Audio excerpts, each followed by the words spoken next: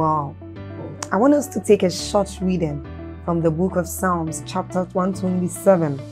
It says, if God's grace doesn't help the builders, they will labor in vain to build a house. If God's mercy doesn't protect the city, all the centuries will circle it in vain. It's really senseless to work so hard from morning till late at night, toiling to make a living for fear of not having enough. Now God can provide. I want you to see this. It says God can provide for his devoted lovers even while they sleep. Now this tells us of the great things that we enjoy anytime we come into God's presence. It tells us of the blessings we enjoy anytime we are with God. And then we can do this through prayer, through the word of God, and even as we are about listening to this.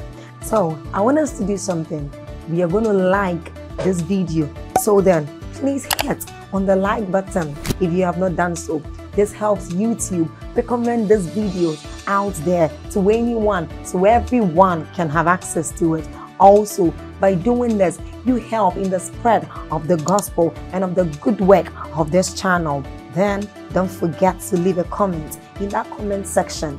Hit on that subscribe button if you haven't done so and you are new here, and then get on to the notification bell and do us the favor of tapping on it too. You will. Amen. It's important that when we come into God's presence, we listen. You will think that when people come into God's presence like this, the fact that you are looking at me, it doesn't mean you are listening. Are we together? People can be distracted. People can be careless. Some can be looking with their eyes open, but they are sleeping.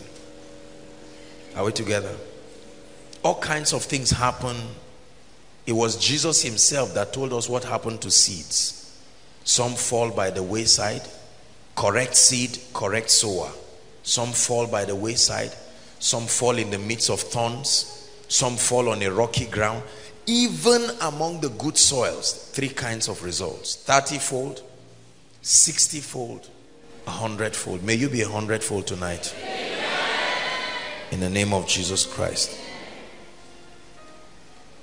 A day will come in your life where you would have sufficiently gained access to the mysteries of the kingdom, alongside the keys that release their power.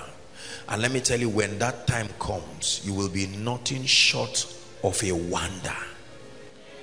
Everybody around you will know that the finger of God is upon your life. We make impact in this world through mysteries. We make impact in this world not through desire. It takes more than desire to make true impact for the kingdom. I'll share a thought with us, and then we'll walk on a scripture, and then we'll pray. Hallelujah. I shared with us here, for those of us who were not there, please listen attentively. And by the way, those following us online, we love you, we honor you, you are part of us. That there are three platforms upon which impact is established. Please listen. When God is ready to reveal himself to a man, when God is ready to do business with a man upon the earth, there are only three platforms as revealed from scripture upon which that man will access capacity to make impact. Platform number one, encounters. Don't forget this. They are not cheap.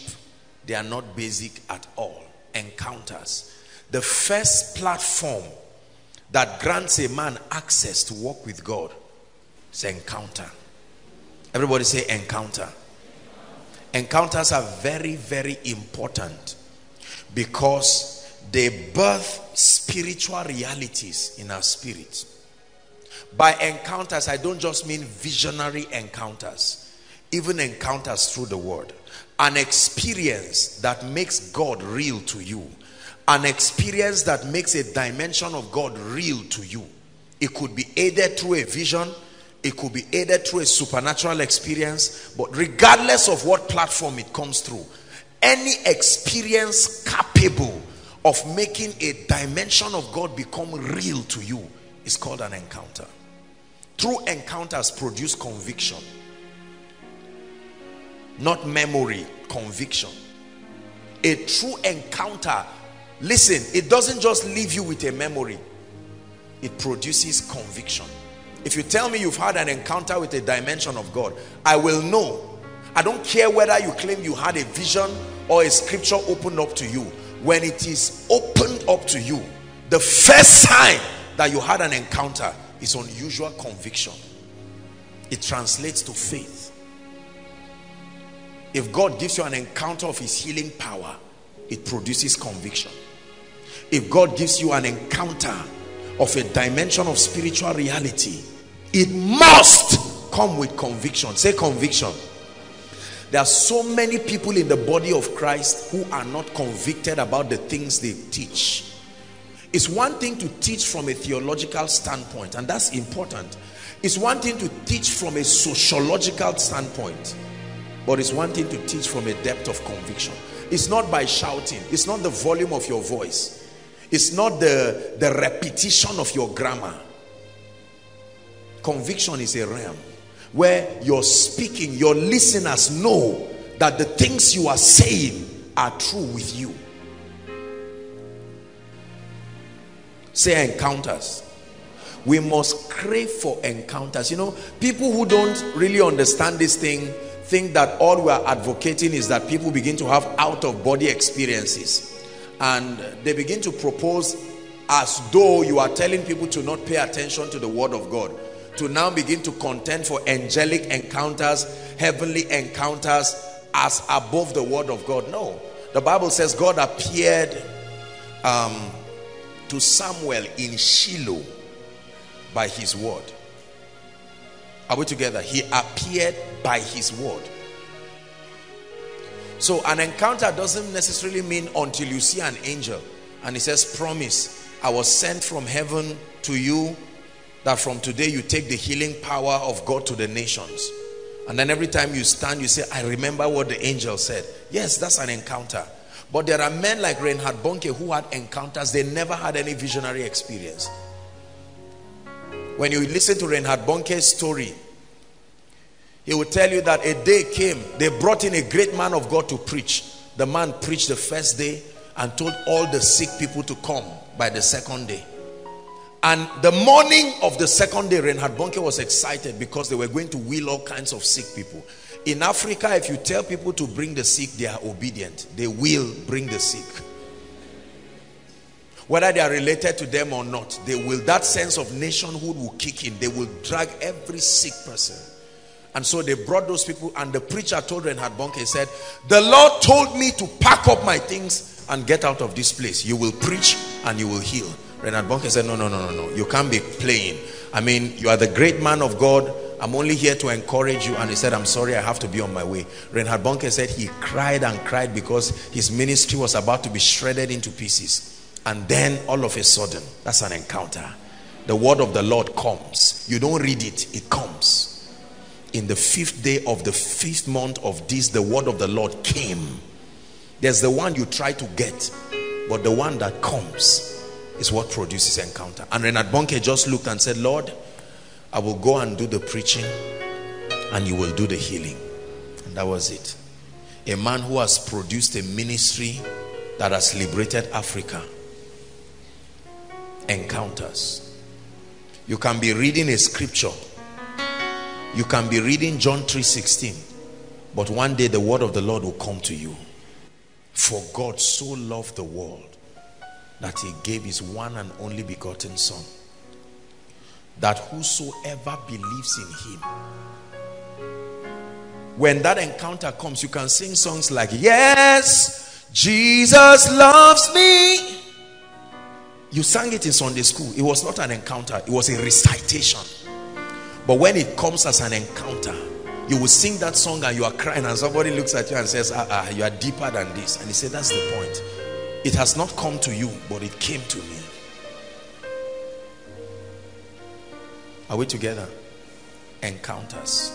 My life is a testimony of encounters. I can point to you exact periods in my life where certain things happen that birthed certain convictions that have been responsible for releasing certain dimensions of spiritual possibilities. May God give us encounters. The meeting is called Koinonia, and the first thing you should get is an encounter. If you are a prayer leader without an encounter, a pastor without an encounter, an apostle, a prophet, whatever you call yourself, a time will come your lack of assurance will become evident to those you are leading. Are we together? It's not by bold face. Bold face is not encounter. I know God will show up. Please. Encounters produce convictions unto death. But I know whom I have believed, and I am persuaded. Say, God, give me encounters. Say it again. God, give me encounters. You believe God has called you into the ministry of kingdom wealth, but you are not sure. You don't have encounters. So you are hoping you will be rich to prove to people that you were called into the ministry of kingdom financing. You lack encounters. Listen, an encounter makes your conviction as your primary evidence, not physical results. Your conviction becomes your primary evidence. So God can call you to the nations. As at the time you are speaking, the only other listener is your wife, but you still say, God called me to the nations. I love men of convictions. Conviction. Conviction. We live in a result-driven, a carnal, result-driven generation, where until you produce physical results that can be seen, people oftentimes will not believe you. So you will need encounters, let me tell you. So that when things do not happen the way you want, you are still left with your encounter. Job said, though he slay me, yet will I trust him. I know him. The God in the mountain is still God in the valley. Let me tell you why many people gas out. Many pastors, many preachers. I've seen a lot of preachers say, God sent me to so city. When the city became too hot and whipped them, they left quietly. Encounters give you stamina. Encounters give you stamina. Encounters give you stamina. He said, if you turn aside in the day of battle, he said, your strength is small. One guy came and met me one time, and he said, God has called him into the apostolic ministry. I said, congratulations. A few months later, it became too hot for him. And he came back, he said, I get it now, I'm an evangelist. I said, go. I told him, I said, go for a retreat that produces an encounter. Because he thought it's just in a name. Usually when it becomes too hot, people change. Persecution. We think the name will give you access for preaching fast. So you say, I am prophet A and B and C. And then the heavy controversy that lands on your head, you quietly remove it and say, I am Pastor Joshua Selman. Say encounters. May God give us encounters. One big secret in my life is that God used encounters to convince me of my call. Solid encounters. Both visionary encounters, word encounters, prophetic encounters. That's why no matter what anybody says or does, I will never even pray about it. That's how certain I am.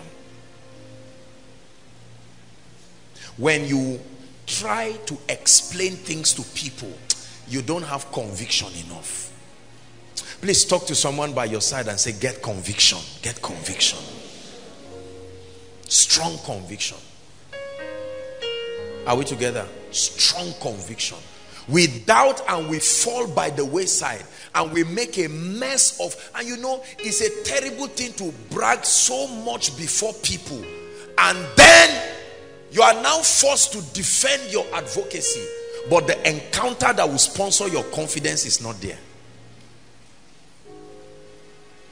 If I believe God has called me to carry the healing anointing, and there are 100 wheelchairs and I pray for them and nobody gets healed, I tell them, may God bless you and have a nice day. And I'll go to sleep. And someone says, but man of God, it's either you are backsliding or something has happened. I will go back and challenge myself to rise greater. But I will not go back saying, God, if it's that I didn't hear you well, can you explain to me again? No. We're laughing, but I'm trusting that God is speaking to us. Encounters.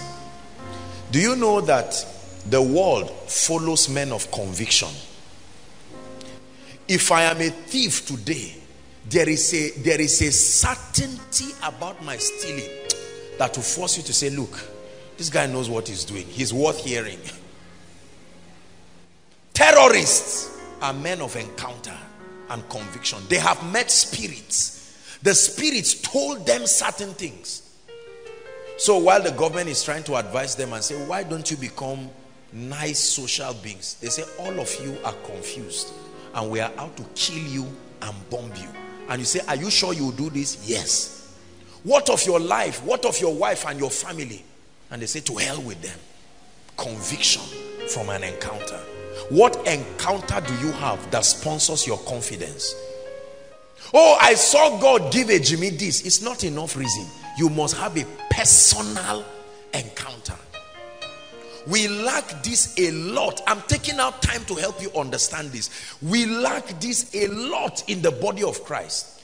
You can borrow Joshua Selman's revelation, listen to one koinonia message and just write everything out and preach in a conference and say, God said there is this and that and that. But you know, there is a way people look through you and they see that even you, as you are preaching, you are just saying, Lord, I hope I'm right. I'm about to pray. Joshua Selman prayed after that message, and now I'm about to pray after my own. Then you stand and speak and say, I see angels everywhere, whether or not you are seeing them, because you thought I was lying. So now you say, I see angels. Overflow, are you ready? Say yes. No encounter. That's how preachers disgrace themselves. Convention after convention, till everybody in your circle stops bringing you for meetings, because you have a track record of copying with no results. Someone can guide you, but the ultimate journey is that you meet Christ. You meet him not just theologically, but you have an encounter. Say amen.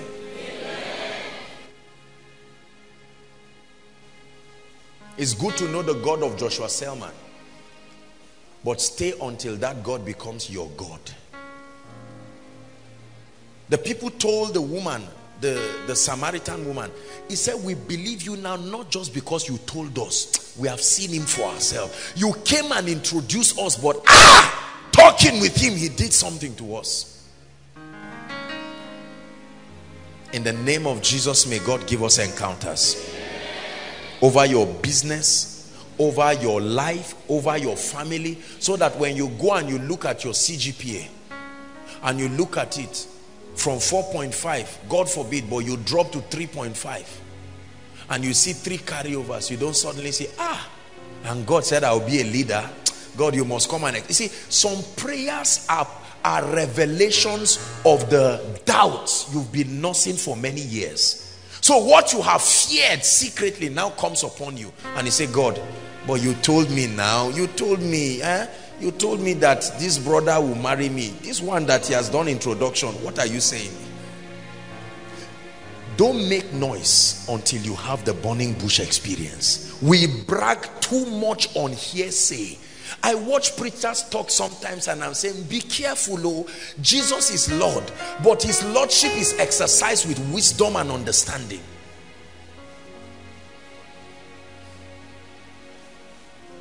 If you are not healed in this meeting, except I'm not called, hey, at the end of the meeting only 2 people are healed.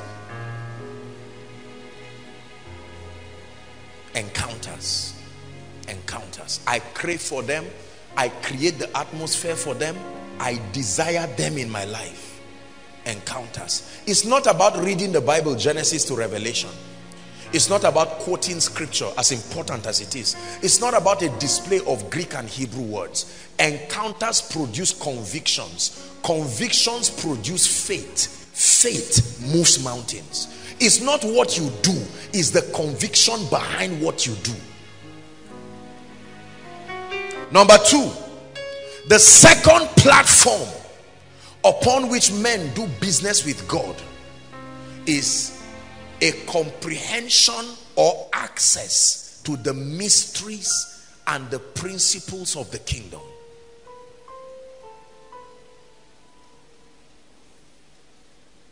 Revelation of the mysteries of the kingdom. An encounter is one. You meet a person in an encounter, but you must comprehend the principles of the kingdom. Is God helping us tonight? Your knowledge of the principles, the working knowledge of the principles of the word of God is another platform for you to activate a life and a destiny of impact. So what principles do you know? It says, and I will give you the keys, right? And whatsoever you bind on earth shall be bound in heaven, King James says. Whatsoever you loose on earth shall be loosed in heaven. Amplified says, whatever you allow, whatever you disallow, the power to release realities and the power to close doors is called the key of David. Your life, there is a dimension of impact in your life. Hear me, brothers and sisters, that is a product of the mysteries that you know. This is what I define as dominion. You've heard me say it again and again. Dominion is not an impartation. Dominion is the resultant effect of your comprehending the mysteries of the kingdom. We've spent this year, as much as many other years, dissecting these mysteries.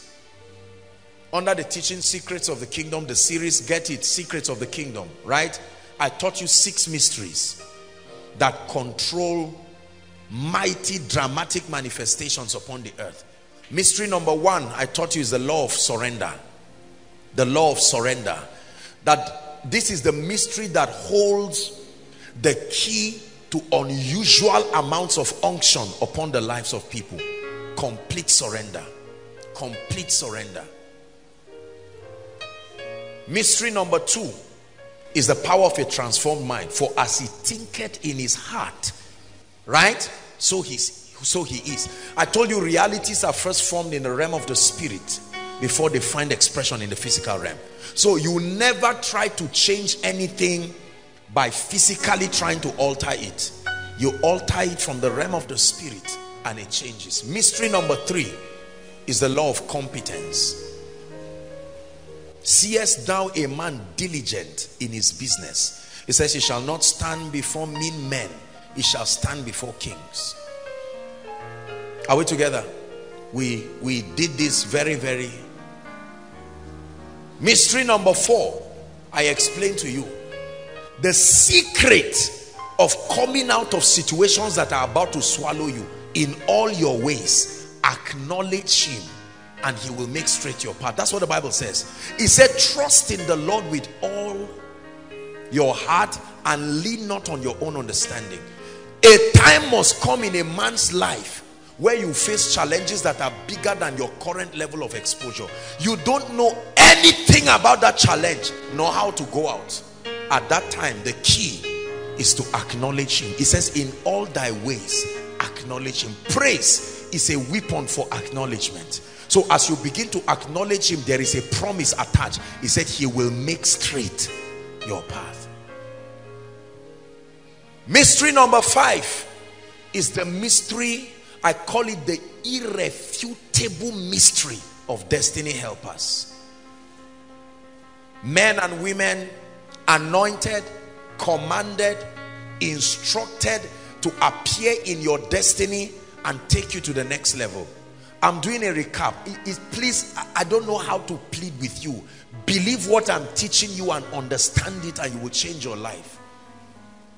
There are 3 kinds of destiny helpers I shared with us the other time. Number 1, they are called divine connectors. They do not have the ability to help you, but they can link you to where your help is. Divine connectors. Number two, men of influence. They have the capacity, both the economic power, both the governmental power, right? The intellectual prowess to endorse you and open up doors for you. An example of such a person is Joseph of Arimathea. A man who, through his influence, Jesus was ordered to come down from the cross and buried in a tomb. You need them. And then number three, faithful men. The third kind of destiny helpers, faithful men. 400 of these men came to David. David was running, he was a failure, he was broke, he was on his way, ministry had packed up, but 400 men came and they entered a covenant with themselves to be loyal to him until he became king. And then the last mystery, which in my opinion is the most powerful, maybe secondary to only an encounter, is the law of honor. Hebrews 7:7.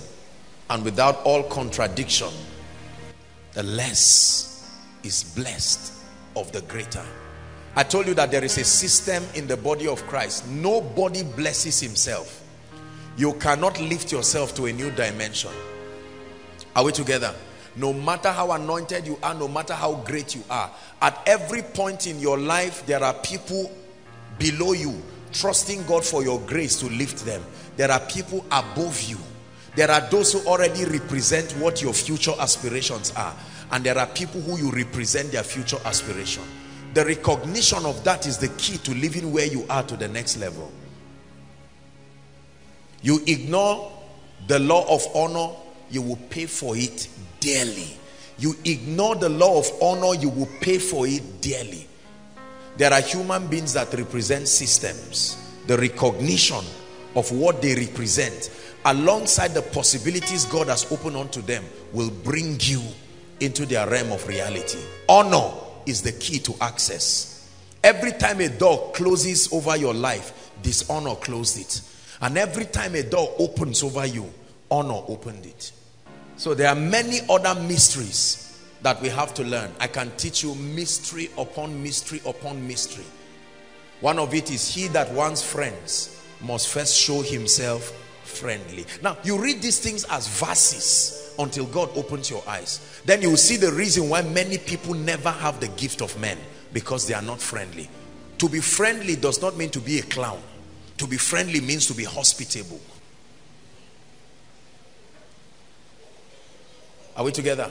It says that you neglect not being hospitable, for in it many have entertained angels unaware. It was through hospitality Sarah trapped the angels, and they gave a revelation about the inevitable doom of Sodom and Gomorrah. And it was on the strength of that hospitality that Abraham was given access to that mystery, and with it he rescued Lot. Praise the Lord. The third platform upon which men receive from God and create lives of notable impact in the earth is covenant connection.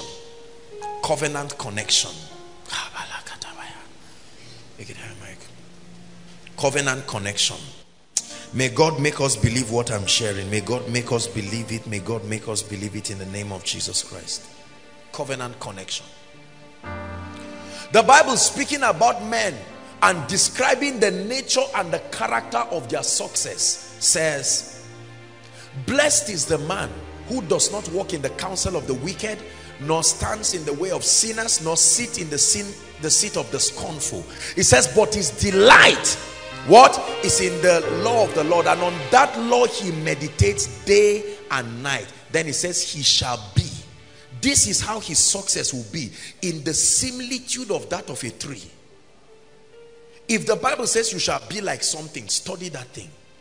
It says the success of a believer will be like that of a tree. How does a tree rise? Number one, it is planted. From the stem that rises, branches begin to come. All branches do not move in the same direction. But regardless of their direction, the strength of the branches are determined by the strength of the vine that they are connected to. They may face different directions, and the trees can grow so tall, taller than buildings, and the trees can stand for years and decades. Branches fall and rise, they are pruned and they come again, but the stem connected to the root remains intact. Any branch that cuts itself outside of the vine dies. You don't water the branches, you water the roots, and it has a system. Are we together? Trying to pour water on leaves is a waste of time. A system. So he said he shall be like a tree. Listen, our personal spiritual growth is based on relationship, but kingdom advancement is based on covenant. Please, you have to understand this. Our personal walk with God is based on relationship. However, kingdom advancement is based on covenants. Not the covenant of Moses, not the covenant of the New Testament. I'm not talking old and new covenant. A covenant is a system through which God guarantees a continuity of his program. Now listen, look up please. Let me teach you this. Get it in the name of Jesus Christ. The way the kingdom works is through the principle of covenant and alignment. Please listen. So what happens is that every dispensation has a dimension of spiritual realities that they should experience, which is part of the ongoing unfolding of the multifaceted dimension of God. Are we together? So every dispensation has a dimension of God earmarked for them to experience. But the nature and the character of that revelation is such that when God wants to come in a dimension, to a territory and a dispensation, his first assignment is to find a man. Say a man.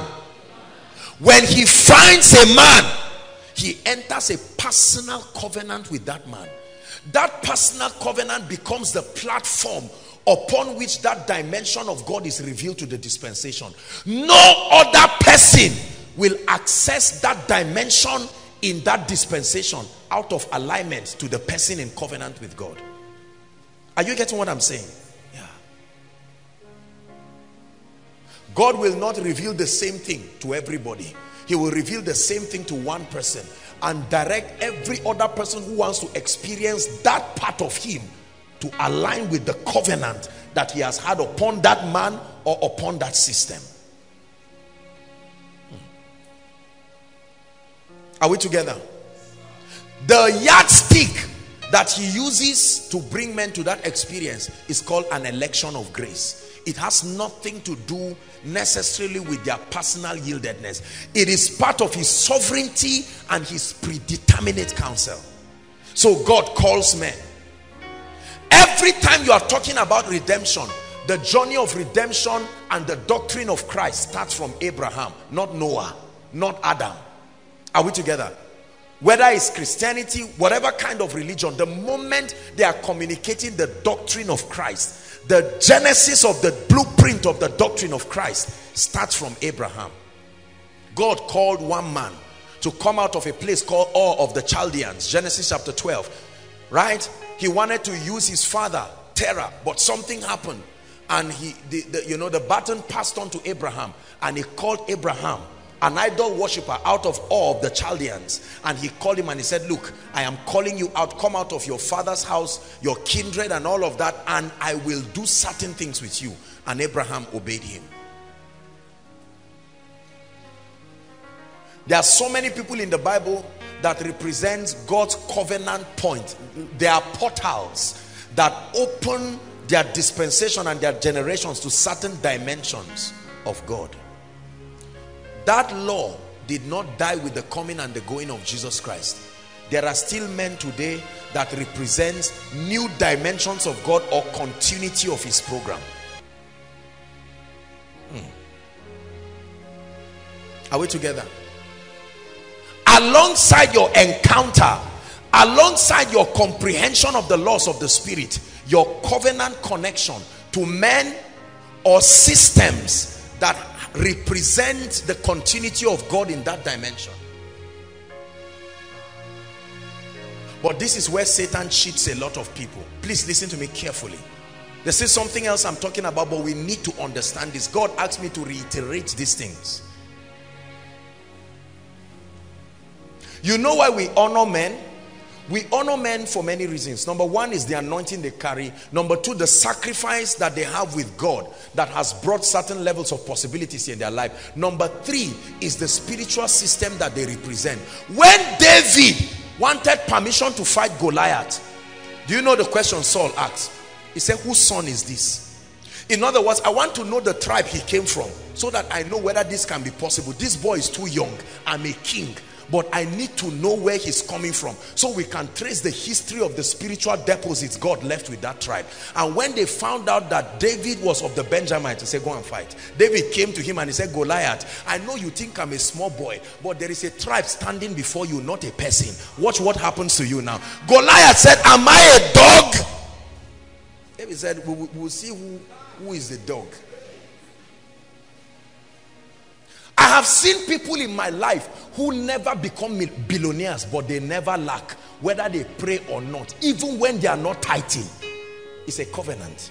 There is something they are connected to, whether they know it or not, that affords them those spiritual possibilities.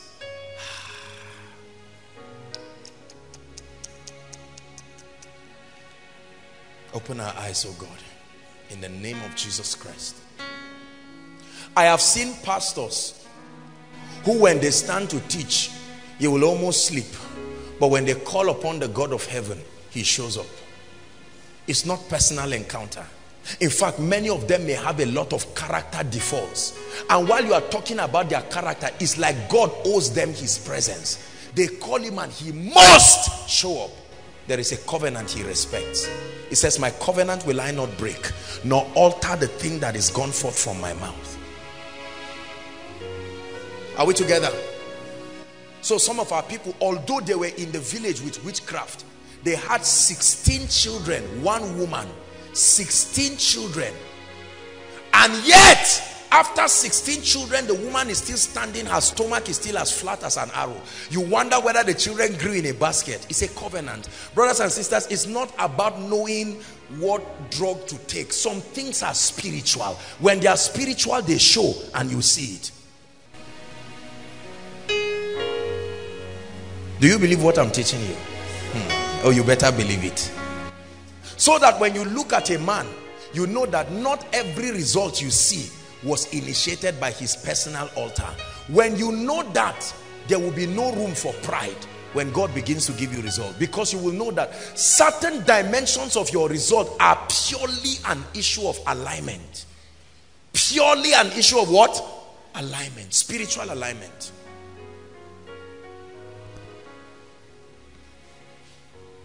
There was a time, for instance, in Living Faith, it still happens, where there were strange testimonies. 2005, 2006, creative, those ones were, is what the Bible calls the working of miracles, not testimonies, where a man would tell you, I was a cleaner, and by Sunday, the owner of the company said he's leaving Nigeria, and they made me a CEO.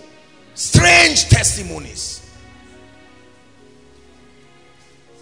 So you see somebody who drag himself and is sleeping while they are preaching. Sleeping. They say in Jesus' name, he never says amen. He's even angry, but something still came on him. With the anger, he turns and he leaves and goes back, and the landlord says, you are staying 5 years in this house, the rent is free. And the man says, I don't understand what is happening to me. 2 weeks later, they call him and say, there is a job we want to give you. And he says, I don't understand. There is a covenant. When God looks at you, he sees the covenant.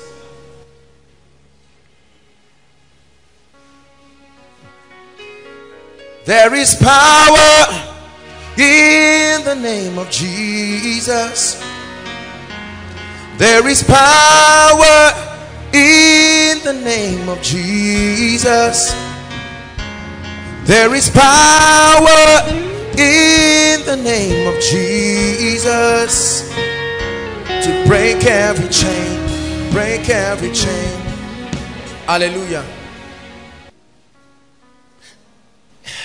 If you know this thing I'm teaching you, you can make, it's not a license to sin. You can make the worst blunder on earth quarter to shame. The covenant kicks in and God says, I remember.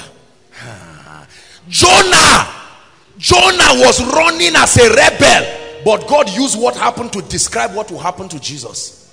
Jonah, he says the same way Jonah was in the belly of the fish. Was that a good testimony? Yeah, Jesus used it. God had Solomon for the sake of his father David. When Solomon dedicated the temple, he lifted the temple and he said, Lord, I enter a covenant with you that whoever faces this temple and pray, whether their faith level is there or not, hearken to them. So in the days of Daniel, they signed a policy and they said nobody should pray. Daniel knew that if he would use his personal faith, he's a human being. The truth about it is that it was not just his personal spiritual life. So he opened the window to Jerusalem and he started praying. And listen, that was why he was sure when they were about to throw him in the lion's den. God did not show up because of Daniel. He showed up because of the covenant.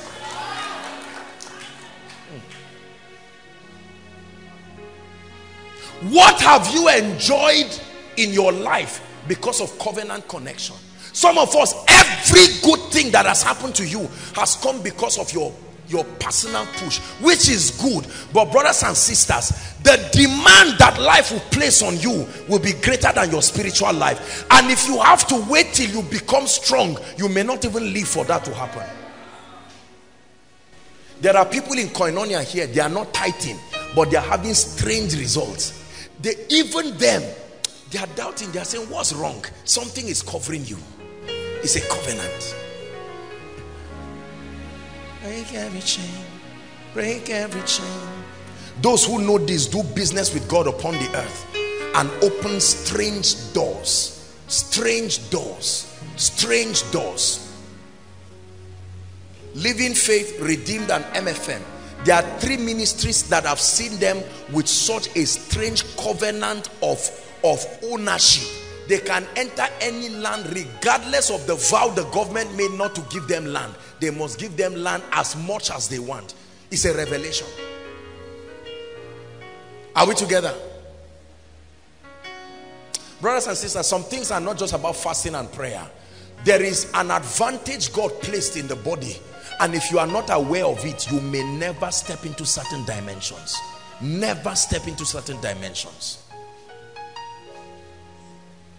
I came to show you certain things. God said I should teach it again.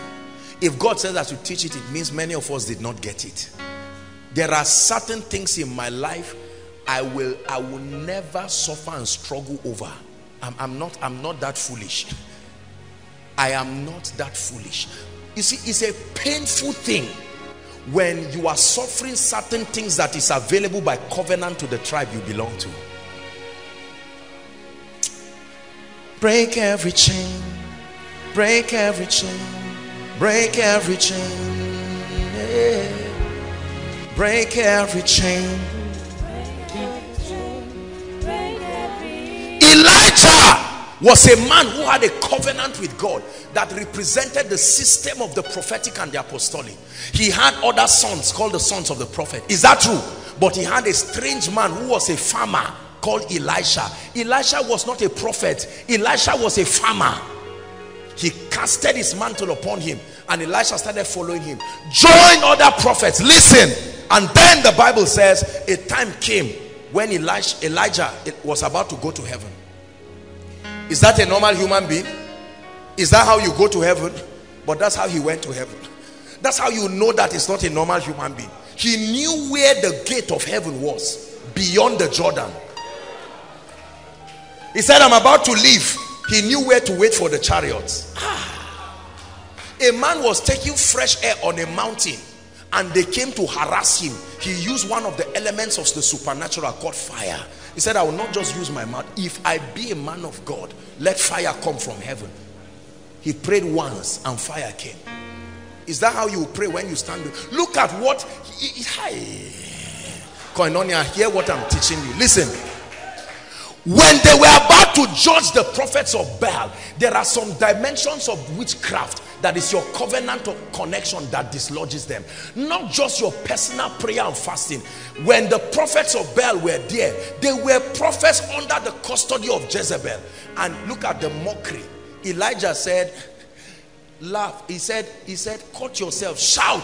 Maybe your God is sleeping. If I am Elijah, I will be fasting. Deliver me, oh God. Wipe my tears. For the sake of your glory, I will be writing out the worship songs, looking for somebody to play a cymbal. But here was a man crossing his leg and mocking at them. From morning till evening, he laughed because he knew they were wasting their time. After everything, they cut themselves so that their God will see blood and remember their covenant with him. When they tried singing and praising and it did not work, they danced around the prophets of Baal. They started bringing blood. What is blood? The covenant. Baal, remember our covenant as prophets with you. And Elijah shut the heavens and said, keep calling on him. Then when it was time for Elijah, I thought Elijah would have just said, all right, God, fire come down. He would have been surprised. He said, give me 12 stones. 12 stones. Listen, let me teach you something. The Bible says in the New Jerusalem, it said the gates of the city, there were 12 gates, and the gates had a name of the 12 tribes of Israel. Every one of those tribes represented a dimension of God, and 12 foundations having the name of the apostles. He said, give me 12 stones. And the prophets of Baal were watching. After it, he put a sacrifice, and then he said, pour water. The water was a mystery. He was not just trying to say so that you don't think I hid fire, because there are three forces that open the gates in this earth realm: the spirit, the water, and the blood. So he said, pour water. Afterwards, he lifted his eyes to the heaven. The pattern was correct. Follow me. And he said, oh God. And the fire, the Bible said the fire came, licked the sacrifice, and swept everything. Right? And then hear what he said. The moment that happened, he said, pursue all the prophets of Baal. Don't let one escape, and kill them. Hear me, people of God. There are dimensions, there are kinds of mountains that were never designed to be approached alone. We fool ourselves thinking because we know God, every mountain will just go like that. It's, all things are possible, but they are possible based on the knowledge available to you. If you can see me as I'm going, you will have something. The moment he left and he held the mantle, he would have gone to the well and say, I am a man of God. Pat, he would have been surprised. He said, where is the Lord God? As far as God was concerned, he did not see Elisha. He saw the covenant. Did the water obey? Absolutely. Do you know why Joshua was successful? God transferred a mystery to him. As I was with Moses, as I was, the way I related with him, so I will relate with you. He said, and because of that, no man will be able to stand against you all the days of your life. So when the angel appeared, Joshua removed his knife and he was going to kill the angel. The angel had to explain. He would have died. The word of God would have killed the angel, not the sword of Joshua. He said, are you for us or against us? And the angel said, hold on, neither. He had to explain, because a man was running with the word of God. The Bible says, for instance, it says, where 2 or 3 are gathered, where? In my name. The meaning is, as touching my authority. There is a dimension of God that only shows up under corporate fellowship. You will never have that dimension alone in your room. Fast for 100 days, you will not see those things. That was why the psalmist was crying. He said, early will I seek you. He said, to see your power and your glory in my life, as I have seen in the sanctuary. There's something I've seen that only happens when believers gather. I've not seen it. Can you make it happen in my life? Hallelujah. He says, if 2 of you shall agree, hold my hand, say to me, as touching anything. There are certain levels of prayer that is not just about I am alone, the veil has been torn, I'm alone, I can access Christ. It's a system. There are certain levels of difficulty that when 2 or 3 agree, you can just say one prayer. That was why the apostles, when they were threatening them, did they pray individually? Acts chapter 4. Remember, they came together because they understood this.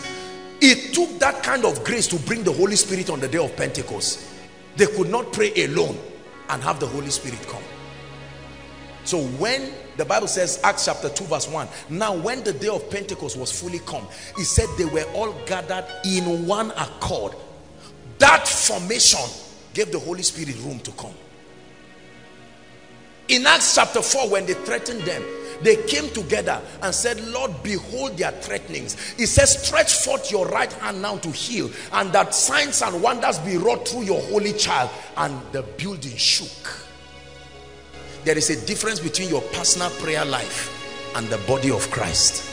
The body of Christ is a mystery of possibilities. When you understand the mysteries that govern the body of Christ, you will do things that you will never imagine you would have done.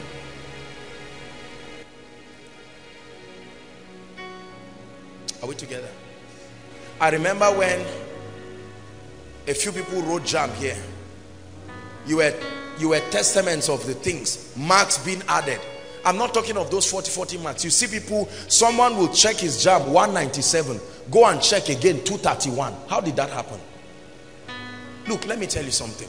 When you see a man of God, study the systems around his life. Don't just say this person is anointed, he has power. What makes the heaven owe him? It's like God owes certain men of God a debt he must pay. Even if they call his name joking, he has to show up. There is something that makes that happen. My altar is calling you, oh God. My altar is calling you, oh God.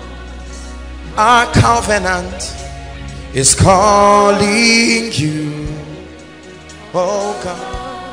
Take my praise,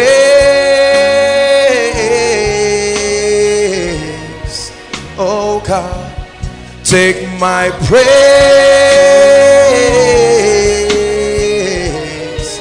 oh God. Sing it one more time.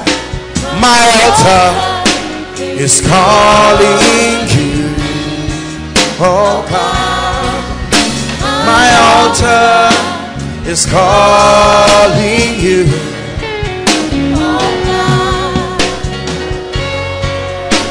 is calling you, oh God. Take my praise,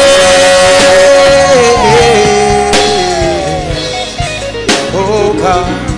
Take my praise.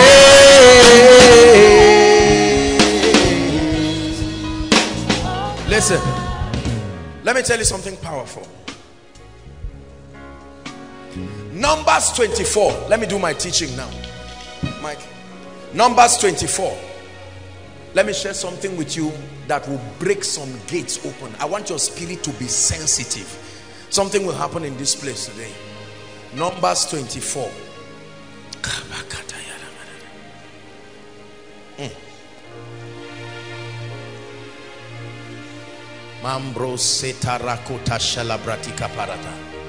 Balaam was called by Balak to curse the nation of Israel.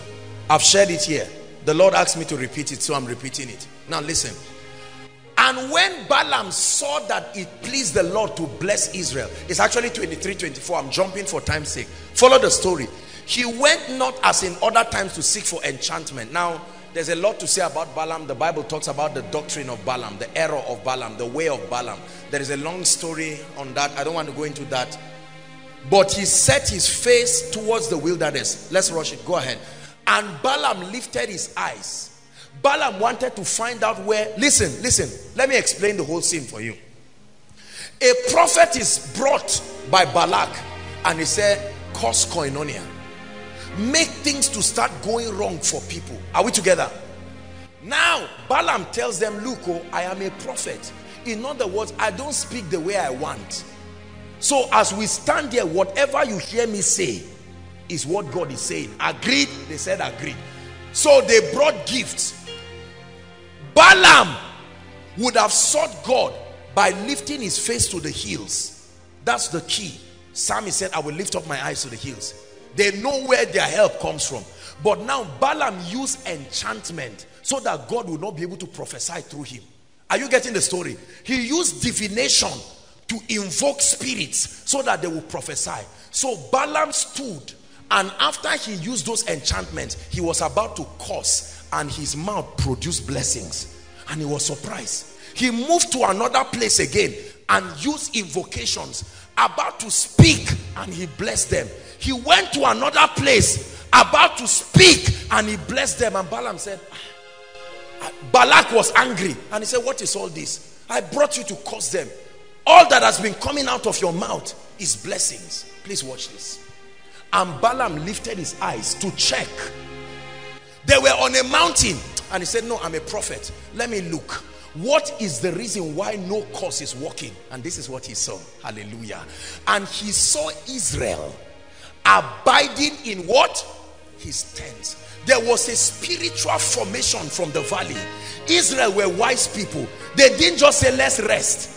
They said, it is possible that the kings will come and destroy us. So let us engage the formation. There is a pattern. They arranged themselves according to their tribes, with the ark of God being at the center.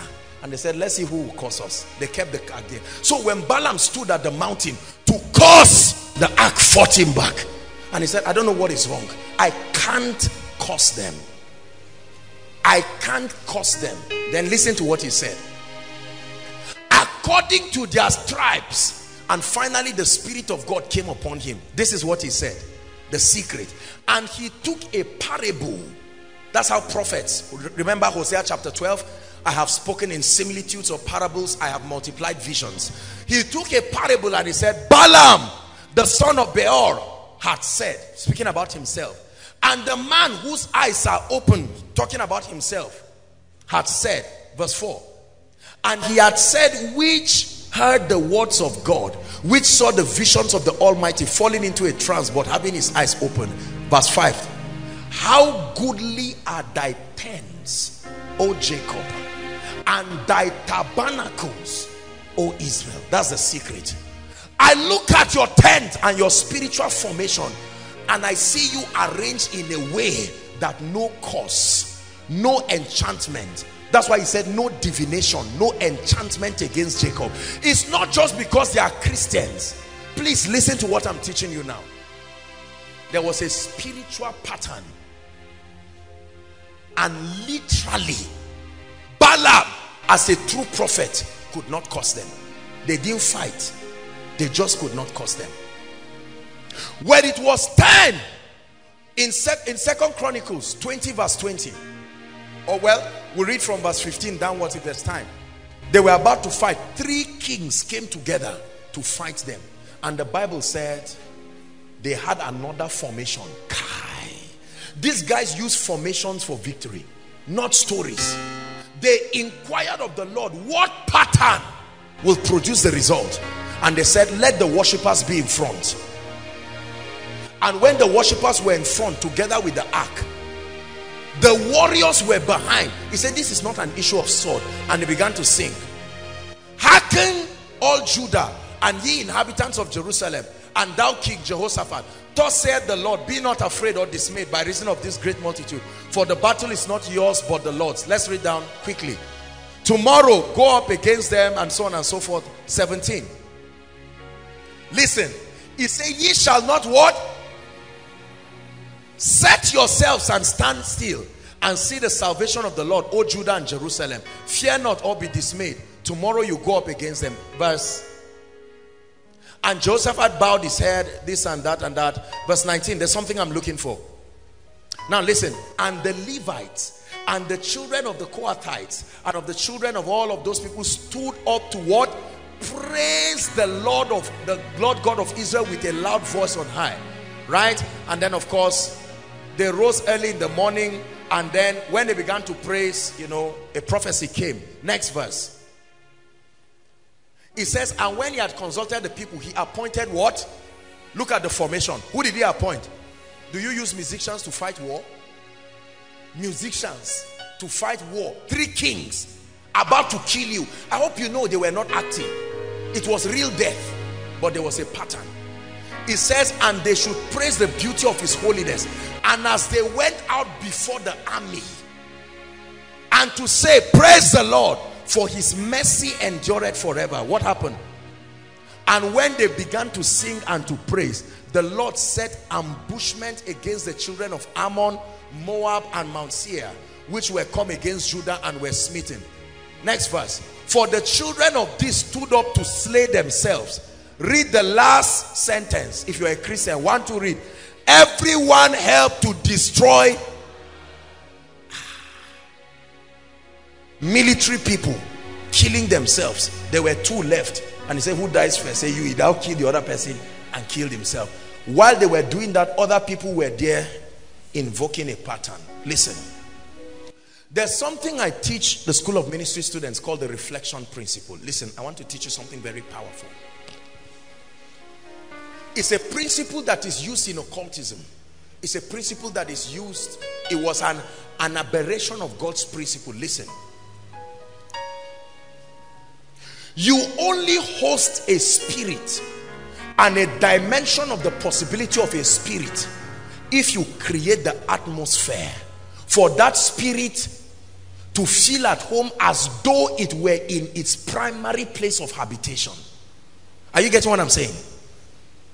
So if the ambassador of US comes to the US consulate office in Abuja, it was designed to accommodate him, his appetites, the colors, the architecture. Are we together? There is a pattern based on the ideology of the United States. They built the embassy that way. So whether he is in Nigeria or he's in America, it does not make any difference to him, because the embassy in Nigeria reflects the dexterity and the glory of America. Are we together? Now watch this. If I want a spirit, any spirit, please give me this, sir. Sorry. No. If I want a spirit, assuming I'm a herbalist, I am not a herbalist. Assuming I'm a herbalist, are we together? And I want a spirit to come upon this. I'm not just going to say, spirit come. Spirit break out. And then you think it will come. No. I must find out what that spirit is and the nature of its operation and the kind of atmosphere that makes it come. And I will make this water become like the atmosphere. The spirit must come. Atmospheres are magnets. They draw spirits and they draw possibilities to the earth and to territories. Please listen to this. This is very important. So this is what the psalmist said. The Holy Ghost wanting to come into the new creation. He said, a body hast thou prepared. You prepared it in such a way that when I come into that body, it will be as though I am in heaven. When the body was prepared, the spirit could come. And that body today is called the ecclesia, the body of Christ. It was built in a particular way. Christ, the foundation, the apostolic and the prophetic, and then it rises, and he said, that body you have prepared for me. So God is able to function on earth because of the body that has been prepared for him. Are we together now? When during our traditional festivals, when they want to see certain spirits, what do the masquerades do, or the priest? They wear a particular attire, having a particular kind of animal skin, alligator skin. Then some use snakes, some use hyenas. Come on, talk to me, Africa. Are we together? So we have, don't act as if you came from the Middle East. We're here, we're home. Amen.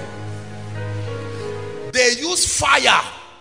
They provoke these spirits. they start chanting tongues and start moving a particular direction. They can move here small and come back again. They can run and come back. While they are doing that, someone can be playing drums. Are we together? And then at a particular point, the snake will start coming out. When the snake starts coming out, they start dancing and putting fire, because the snake is reflecting what is happening in the realm of the spirit. So the gods are now coming. The moment that happens, what happens? It's like people are under the anointing. Even the priests, they are under their anointing. They start doing crazy things. They choke fire in their mouth and nothing happens, because a spirit landed. Let me tell you why it landed. There was a pattern. I counseled one man on Wednesday in Abuja before I came. He's one of the popular Nigerian directors of Nigerian film, you know, and all of that. And he told me something. He said, man of God, most of the Nigerian films you see us acting, the snake we use, they are real snakes. But what they do is they go to charmers. You know, these guys are charm snakes. So they give them a particular ring so that they can pick the snake and nothing will happen. The ring has a pattern. It's a language the snake understands. That's why sometimes it backfires, because those powers expire. They must be renewed. If at the point of expiration you are the one holding the snake that you were in nice romance with, will turn and injure you immediately. Are we together? Patterns.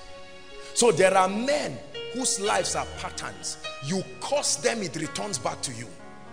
And you are wondering, see, it is on this basis that you can say, I am uncursable. Now, the problem with the church is we say revelations without, we make statements without the spiritual revelation that activates those possibilities. I am uncursable in the name of Jesus. And you find out there's a curse at work in your life. Clearly, everybody knows you are cursed. Yeah, I'm not cursed. You are cursed. We are seeing it. It is on the strength of this. There is a pattern. Don't laugh. Are we together? So someone can vow like they vowed to Paul, and they said, Paul, we will not eat nor drink until you die. And Paul lived many years afterwards. I'm teaching you something you can do on earth that is like a spiritual formation that will make the Holy Spirit respond to you in a certain way, and you will see doors open and you'll be wondering what happened. Is a pattern. Balaam stood on the mountain and he saw the pattern, and he said, I can't curse them. I'm trying, I'm making efforts. Listen, I can't tell you how many times on my way to travel people will call me and say, Apostle, I just had a dream. Are you about to travel? I say yes. They say, please sir, don't travel. I love you so much. Koinonia loves you. I just had a dream this morning, and in that dream I saw a plot, and I saw that you had a ghastly motor accident and you died. And then I said, okay, I appreciate. Now they are not lying. They saw it, and what they saw was correct, but there is a pattern. Kabarato Satayaba. David, come and sing a song there in my spirit. Your influence is all over me, right? I'm under the shadow of your wings. Your influence is all over me. I'm under the shadow of your wings, and your influence is all over me. Let's say, I'm under the shadow, under the shadow. Oh, I'm under the shadow.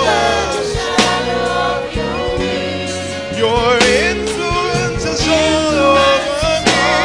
Yeah. Oh,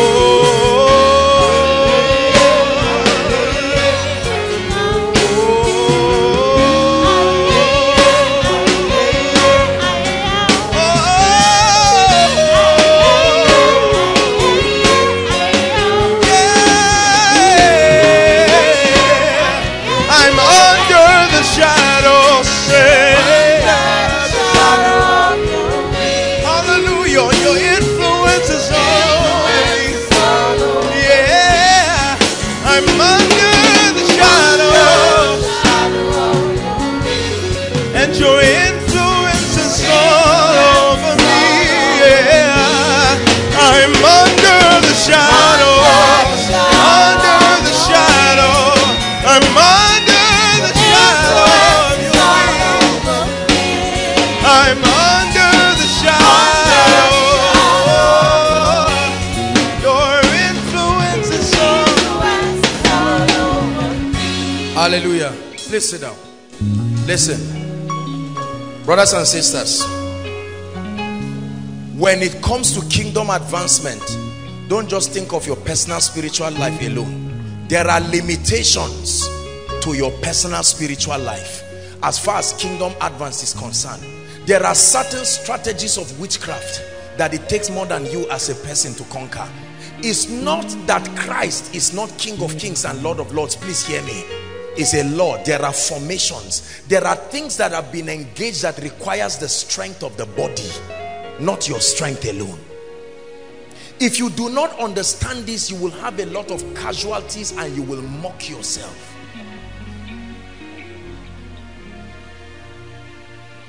Spiritual patterns, formations that make men formidable on earth. They wanted to curse you. Just like somebody from your village now wants to curse you, and you have been saying, in the name of Jesus, I'm uncursable. I agree with you, potentially, but you have to engage the mystery that makes your word valid. Otherwise, you will be shouting, I will not be cursed, until they kill you like a chicken. Are we together? Please listen. Listen. There are 3 of these spiritual patterns that I want you to learn tonight.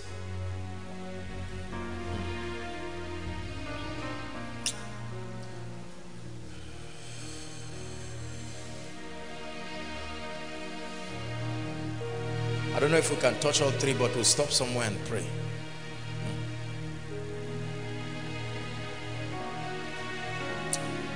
The first of that pattern, listen, is the power of altars. An altar is a pattern. I'm not talking altar like coven, no. An altar is a token that represents a point where covenants are enacted. Every time a covenant is enacted, an altar is raised on earth as a memorial. You see that all through in scripture. Every time people had covenants with God or with themselves, they raised what? Altars.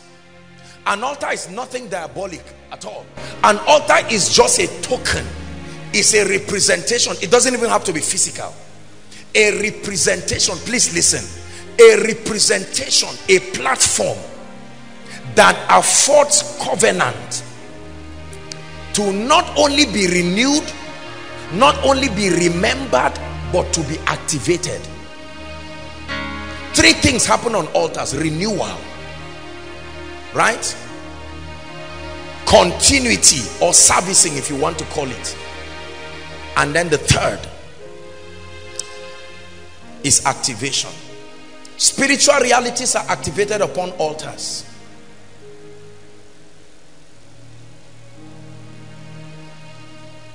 Listen, please listen. Every man of God, every true ministry called of God has an altar. They may not call it altar. They may call it all kinds of things. Some call it covenant, some call it altar. I don't care what they call it, but this is what it is. It is a token that represents a covenant between God and that man and serves as a memorial. The altar that was raised in the day of Noah, when he raised that altar, there was a sign of a rainbow. Is that true? And God gave this as a token. When circumcision itself is a token, I hope you know. When you circumcise a child, it's a revelation that was given to Abraham. Circumcise them. Joshua circumcised them. The power and the revelation of the patterns that altars create are things we should never take for granted, especially in such a wicked world. Koinonia has an altar. You hear us sing that song, it's nothing diabolic. I don't mean babala or something. No, that's not what I'm talking about. As a person, there are covenants that I've had through my encounters with God that have become the platforms upon which certain possibilities ride. The same way I have gleaned upon the covenant of others with God, and it has become an advantage. It has boosted my personal spiritual life. It has boosted the possibilities that I can see in my own life.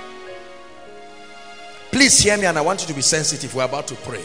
Be very sensitive right now.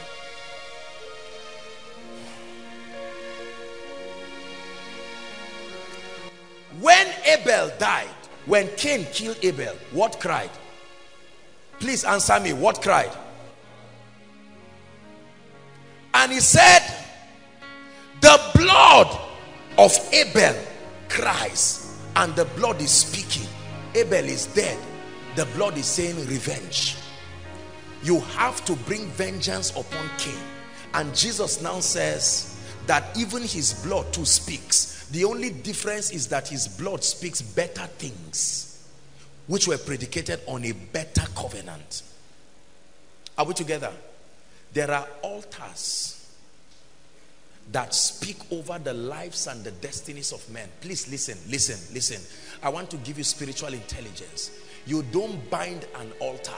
It was enacted by covenant. It's called the law of displacement. There are two lights. They keep shining until a greater light comes. Then it overshadows them. Are we together? These are spiritual laws. So many people do not know the foundation upon which their predicaments are coming. They think it's just an issue of personal retreat for 3 days. Have you seen people who are praying and fasting on the last day of the fast? What they were praying against is what happens. Maybe somebody sleeps with you in a dream and you charge and get angry and you go and say, look, 3 days I'm praying. On the 3rd day, drive fast. You are looking like a skeleton.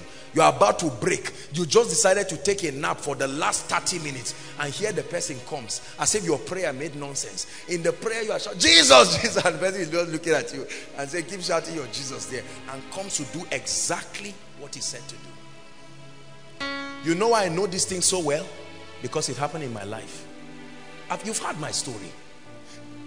Wicked spirits will come and oppress me and come into my room. My own was not even an experience. I see them, they see me, but I couldn't do anything about it. Some of you say, I shouted Jesus. The pastor said, shout it well. You shouted it well. Nothing happened. Please, don't laugh. I'm giving you a mystery because we're about to pray.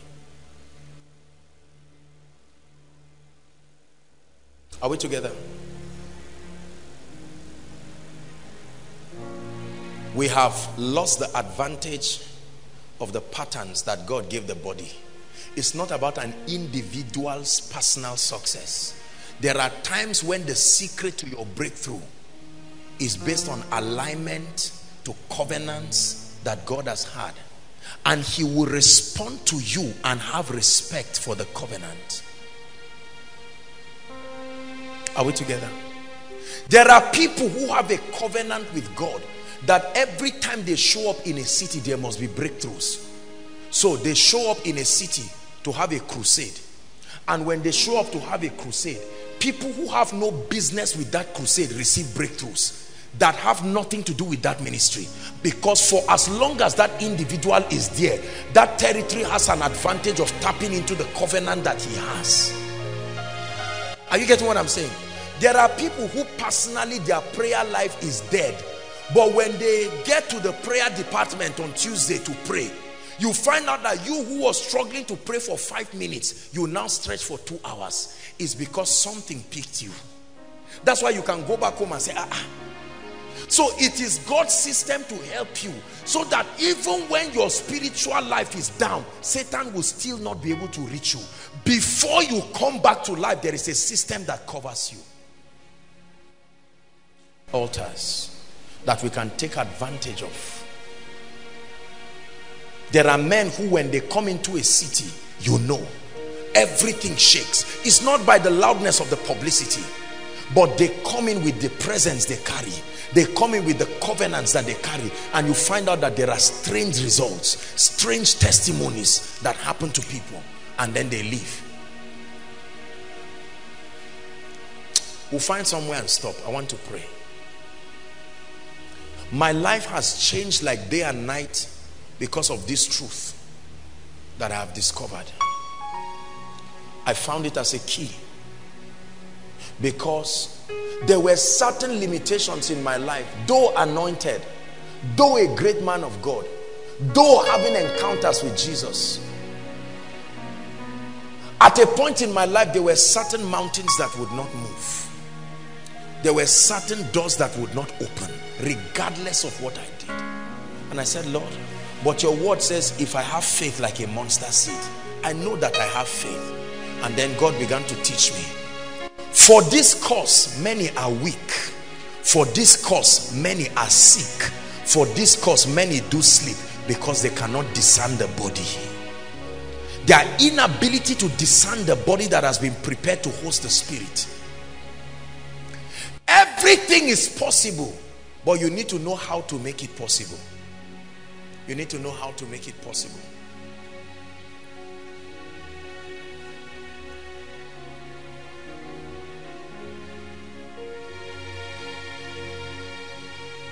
This night, looking at me and hearing me by the thousands, are men and women who have done certain things alone. You have struggled.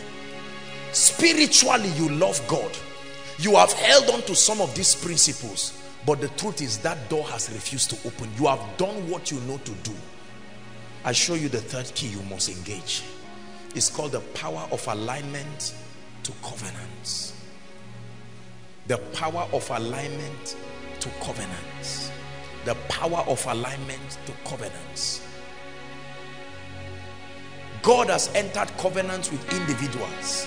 He has entered covenants with systems. Please, I can beg you. Some of you are looking for admission. Listen to what I'm telling you and get into school. Otherwise, sit down there roaming around that you have 230 and repeat the same nonsense that has been going on. Some things in life will not move just by your personal faith.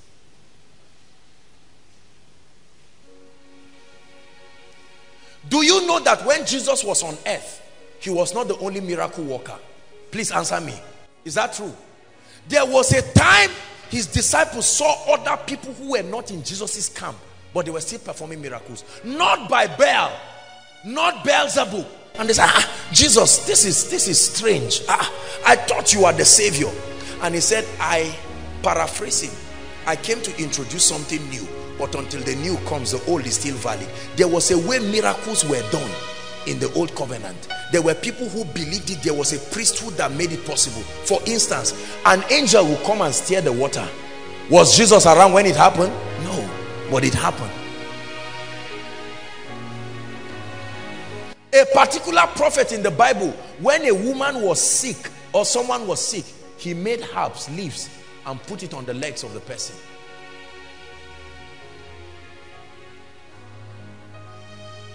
Are we together?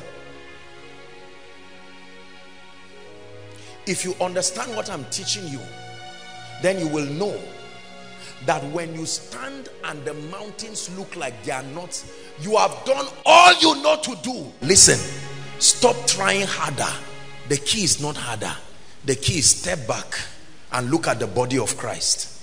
Don't look at yourself again. Look at the body of Christ. What spiritual tribe is connected to the possibility that will open the door I'm looking for? You can be a man of God full of grace and prayer, but you know that there is no prosperity in your ministry. And you are saying, Lord, we have prayed, we have fasted. This prosperity thing is not working. Step back and look at the body of Christ. A body hast thou prepared for me.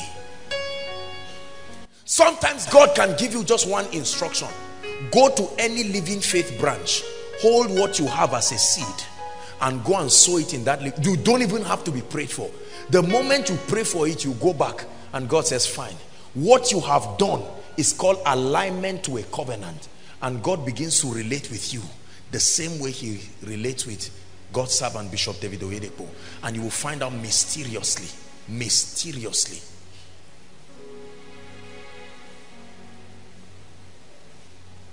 something happened recently. Somebody called me and they had a court case recently, and this court case, humanly speaking, was already against the person.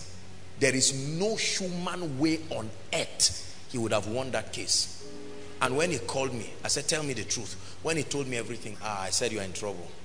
You're in trouble. Because I know a bit about legalities, and I know that based on that thing, if he's to spend time in the prison, it will be nothing less than 10 years away from his wife and his children. But I told him, I said, well, I don't know what to tell you, but if you can believe what I want to tell you, there can be a way out. I told him, I said, I can pray for you. God has given me grace for territories, and I want to pray for you. I prayed for that guy. Do you know, I got to find out he didn't even show up on the day of, because of fear, he didn't show up in the court. He refused to show up. And later he would tell me that the judge looked at everything and threw away the case from the court. Now please, brothers and sisters, please, you went to school, you are intelligent. In Nigeria, who does that? You reign, you ancient Zion's king. Kadosh, Kadosh, you are mighty on your throne. You reign, you ancient Zion's king. Kadosh, Kadosh, you are mighty. The Bible says Christ is the head of all principalities. He recognizes their existence. So he says your only advantage is that I am the head. Not that you say they are not there. No. It's your Bible. I'm teaching you spiritual intelligence. But many people say, assume they are not there. Are you kidding? When they refused Jesus from entering back, they say, who is this King of glory? He had to explain himself. Christ is the head of principalities. He said he has been made above thrones, so he recognizes them, above dominions, and every name that is named, not only in this earth but in the world to come. What do you not know that is responsible for the devil sinking through your life and making it look like God is not alive? Please hear what I'm saying. A job will not just come because you think you're a Nigerian. There are mysteries you have done. There are many arrogant pastors in ministry who are suffering. They've done everything to do, but the key is an alignment that opens up spiritual possibilities. An alignment. Those who were in Mina, I'm sure maybe my friend Pastor Pete Rock is listening. Pete Rock, you know, I love House on the Rock and all of that. When we went to Mina, Aaron, you were there. The same thing you see in Koinonia. Crowds here, overflow on top, and then outside is alignment. Brothers and sisters, you may be a musician, but you can align to a system that will give you more than songs. You will find out that things are opening. You are a student, but you align to somebody who is paying you salary, and they say, no, you must be sleeping with the man. You say, no, I just belong to a tribe that has a covenant with God that is respected even by hell. Let me tell you, brothers and sisters, what is not at work in your life is still available. It takes humility and alignment. Many people will insult me for what I'm teaching you now, because they will think I'm teaching you human worship. God is my witness. I don't have time for all of those things, but you have to be careful who you listen to. Don't let men, though well-meaning, to deceive you. There are systems on earth that represent spiritual possibilities. You may argue it and never see certain things happen in your life. Please hear me. Look beyond your personal strength and look at the privileges that God has put in the body. A body hast thou prepared for me A body hast thou prepared. This koinonia that you look at every time, maybe one day I will take out time and share the whole journey, so that you will know that this is not just an ambition of a man to have a ministry. If I want fame, there are easier ways. I'm not dull. I can write books. Are we together? Access to the riches and the blessings of heaven. There are covenants you align with that will open you up to possibilities. I don't want to begin to give you testimonies upon testimonies. Hallelujah. We're already preparing to buy our land. I will not tell you where it is until we buy it. Some of you will be surprised. You will open your mouth and say it's a lie. You can't get land like that. A property that will swallow CGC how many times in this area? Because when you catch the keys, listen. I don't say this to brag. I'm challenging you. It's not by trying. No door opens to shouting. It opens to keys. God is giving you something now. You have been writing jam. You are brilliant, but it's not working. Don't stay foolishly and say, I know this time around, I got 250. No.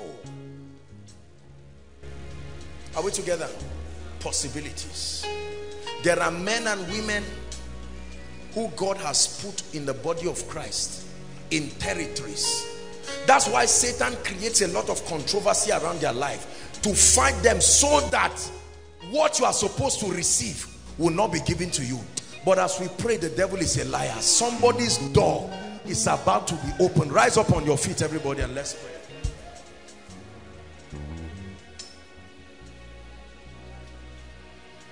We are going to pray 3 prayer points. And I want you to pray it with every ounce of strength. No carelessness, no looking around. You're going to cry to God. Prayer point number 1. Lord, I acknowledge that I am limited as a person. No matter how spiritual I am.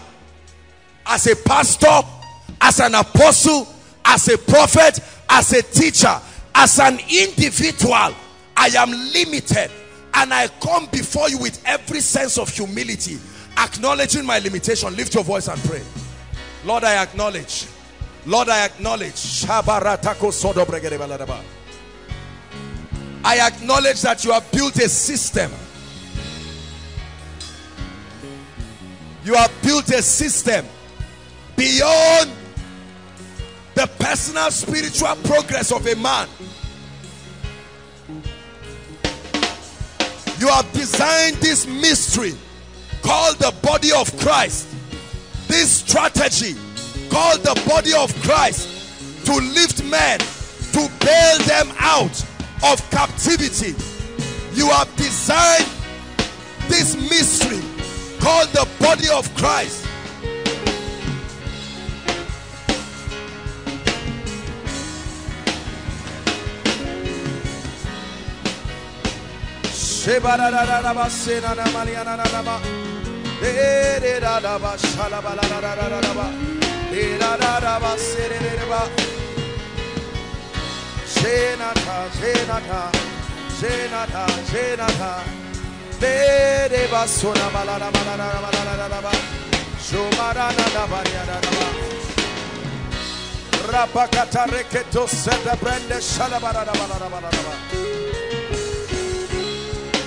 I Hallelujah.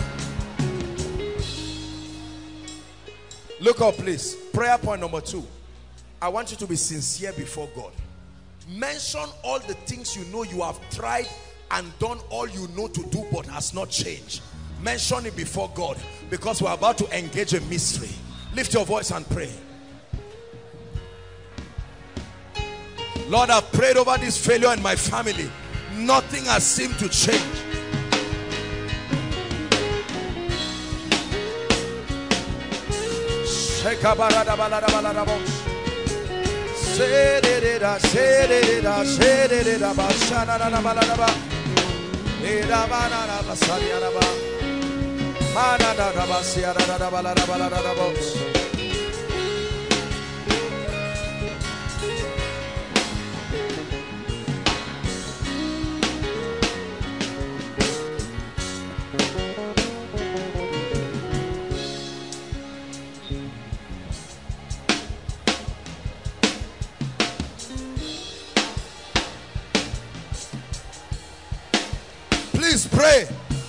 outside, make sure you're praying. Those online, make sure you're praying.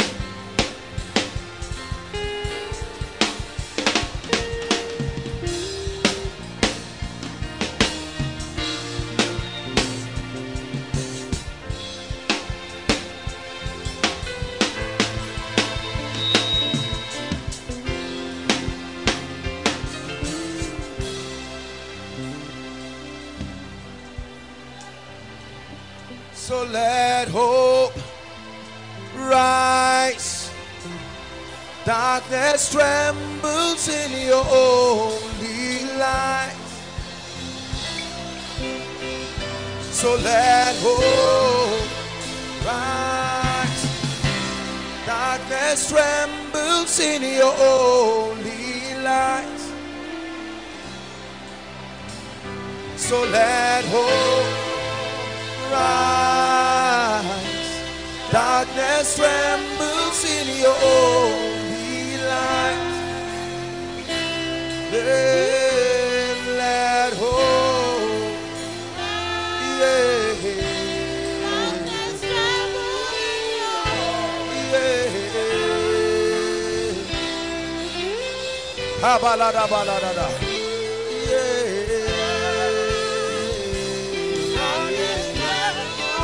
your only light. So let hope, let it rise tonight. Darkness trembles in your holy light. Let hope rise. Darkness trembles in your holy light. Hallelujah.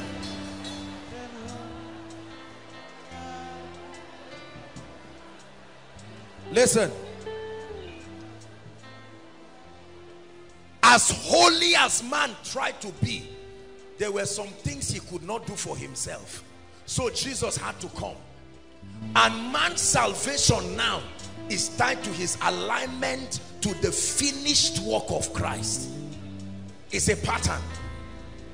There are times your victory will be based on the finished work of others. Not just of Christ, but they have cried the cry for you, so you don't cry again. They have taken the scars for you, so you don't take it again. But if you do not know, Satan will cheat you.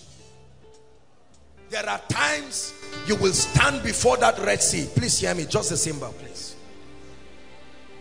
You stand before the Red Sea, and the Red Sea will refuse to part.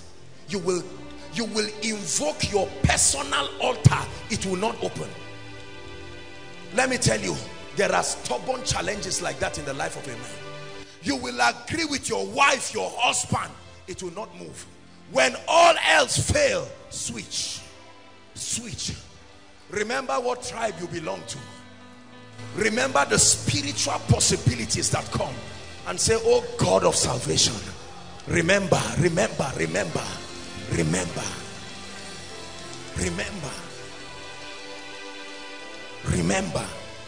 And all of a sudden your God will arise, not for your sake. Listen, hear me. I don't know if it's a tight booklet of Redeemed or Living Faith. I can't remember which of them. But there was a woman who had been a faithful tither. I don't know if it's Redeemed or Living Faith, one of the ministries. She testified. Armed robbers came to her house and assassins to kill her and kill her husband. They stepped into the house. They were with guns. The man was there, his wife was there. All that there was to shoot, and there was nothing to do. The man just, he knew he was gone. All else failed, and all the woman did was to bring out her tithe booklet and dropped it on the ground. Remember the covenant. Is it not your house that was built with my money? Is it not souls that are saved with my money? Don't waste your time trying to say one day God will come. No, that one day you can create it. The day the pattern is there. As powerful as Jesus was, his heavens were closed. until he had to encounter a man. The heavens of Jesus did not open because he was called Jesus. It was opened based on the covenant that came down to John the Baptist. And so when John the Baptist saw Jesus, he said, behold the Lamb. And he said, that's not the issue, my heavens are closed. And he said, suffer it to be so. I can't neglect the pattern. And when John dipped Jesus and brought him out, there was a transference, and God responded. The heavens opened, and he said, this is my beloved son. Please hear me. It's not as hard as your life makes it look. You just don't know what to do. We are going to cry and say, Lord, show me what I must do to come out of this challenge in my presence. Lift your voice and pray. There is always something to do. Koinonia, cry.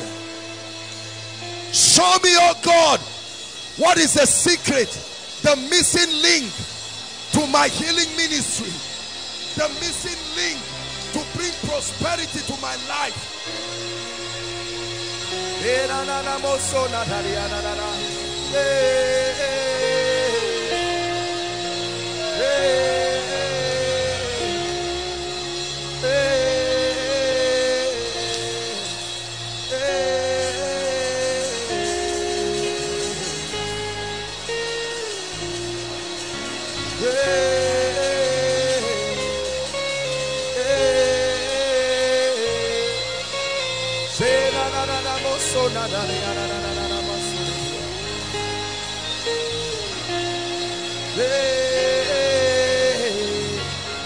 Who are thou mountain before Zerubbabel?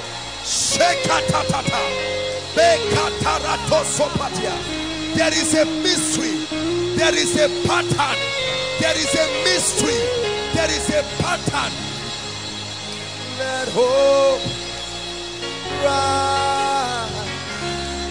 Darkness trembles in your holy light.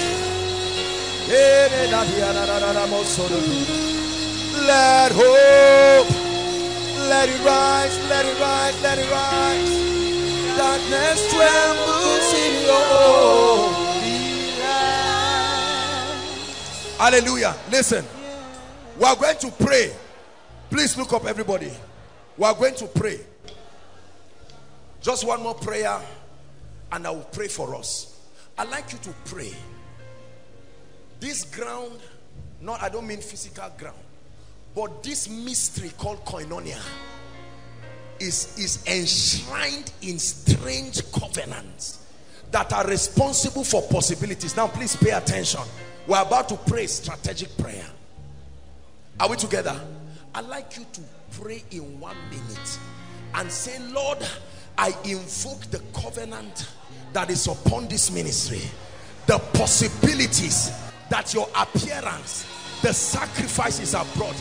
I invoke it upon my life. Pray.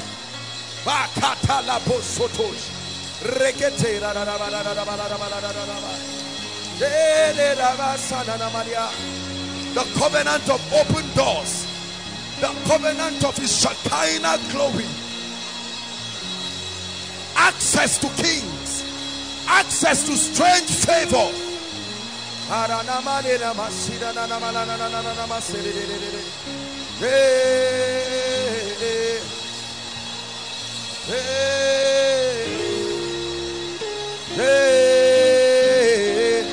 Pastors, pray. Let it come upon my ministry, oh God. Pray. Let it come upon my life.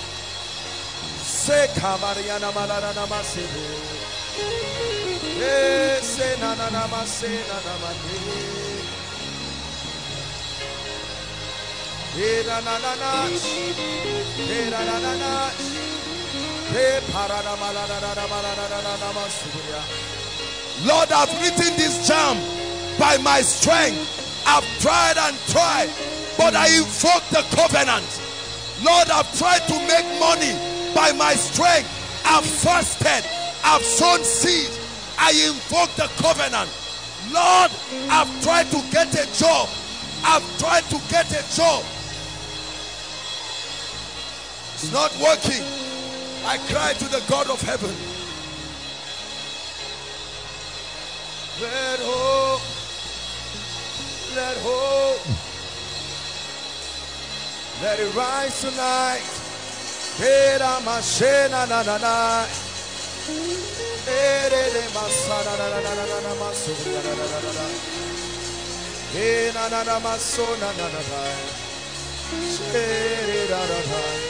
The covenant of long life.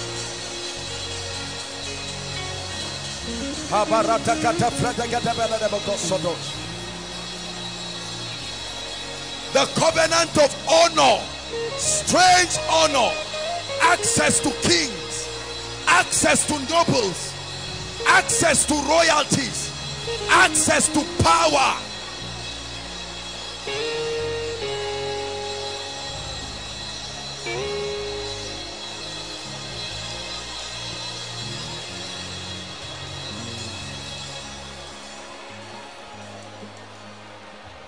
Hallelujah.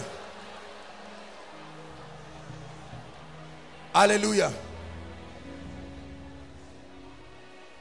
As you pray this next prayer, listen, there will be strange impartations and strange testimonies on people. These are testimonies coming from heaven. Are we together? I want you to pray it with all your heart. All your heart. All your heart. Listen. Listen. See, that you are part of this great house is no guarantee that you will enjoy the blessings that come. It must be intentional. Proximity is not connection. Are we together? Proximity is not connection. I have tapped into the covenant that God has had with people who have gone higher than me, and they have opened me to strange doors, realms that I know are not realms that are as a result of my personal prayer life. I'm a product of many anointings, many graces, many spiritual possibilities. Please hear what I'm telling you and step into a strange, I show you a deep mystery. Many of you will not appreciate it until you struggle and life whips nonsense out of you. You will come back to this message and it will make sense to you. There are many ministries that are anointed, but they may never grow. They have done all they need to do. They have prayed. There are groups. There are all kinds of sincere people around. You've done all you know to do. Listen, you were not designed to do everything as regards your growth by yourself. That's why God put the body. A body hast thou prepared. A body hast thou prepared. Are we together? There are mysteries. When Ejimi shared with me the supernatural birth of his wife, I couldn't believe it. In minutes, she had given birth. Case closed. Because there are mysteries you engage. Are we together? Please hear what I'm saying. You see Hope standing. You see Aaron's wife standing. Almost as if they didn't give birth. Right? There is a mystery. What you don't know does not mean it cannot work. You just don't know how to make it work. Are we together? We are going to pray one last prayer with all your heart.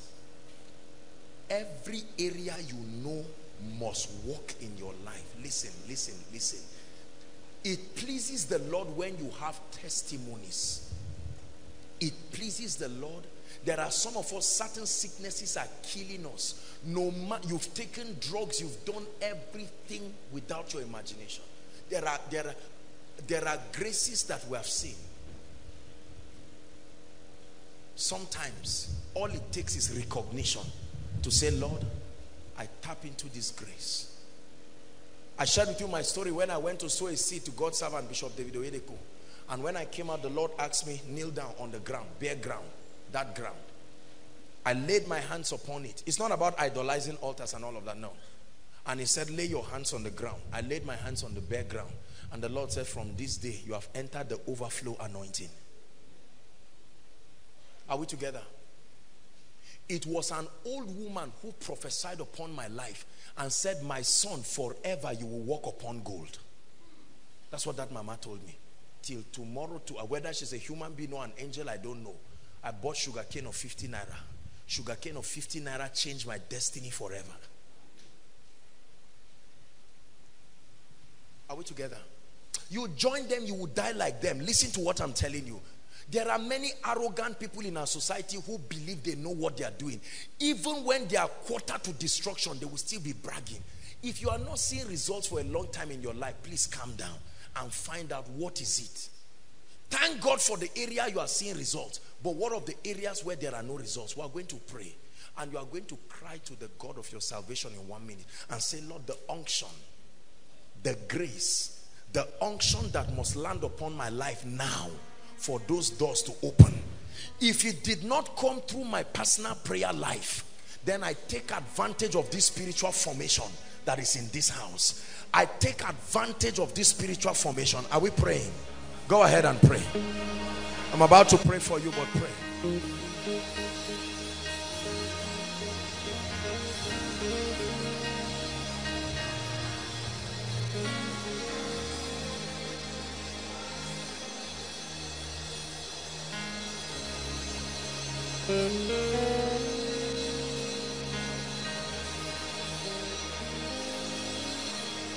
The anointing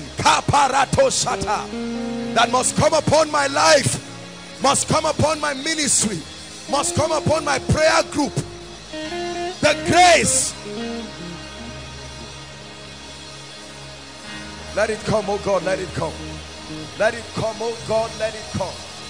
Let it come, oh God, let it come. Shakata brakata baradabala kosoto praskate. Emprekata katata pokosoto pragadabadabosh. Makata pakarata kasekete. Emprektas katabaska bosoto balikata. Parekete kete kete pekete kotosh. Meka praskata baratatia.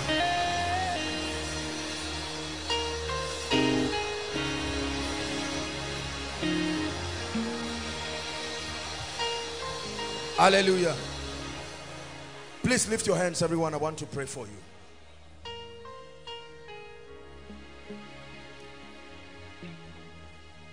Lift your hands. I want to pray for you. Spirit, break out. Break our walls down. Spirit, break out. Break our walls down. Spirit, break out. Heaven come down. Lift your hands. Father, I'm about to pray for you. Something will come upon your life right now. And I want you to believe it. In the name that is above all names. Father, it is by your wisdom and by your orchestration you designed the body. No one designed it and gave you the blueprint. You designed the blueprint of the tabernacle in heaven and you gave Moses and said, reproduce it on earth. And the moment they built according to pattern, your glory came.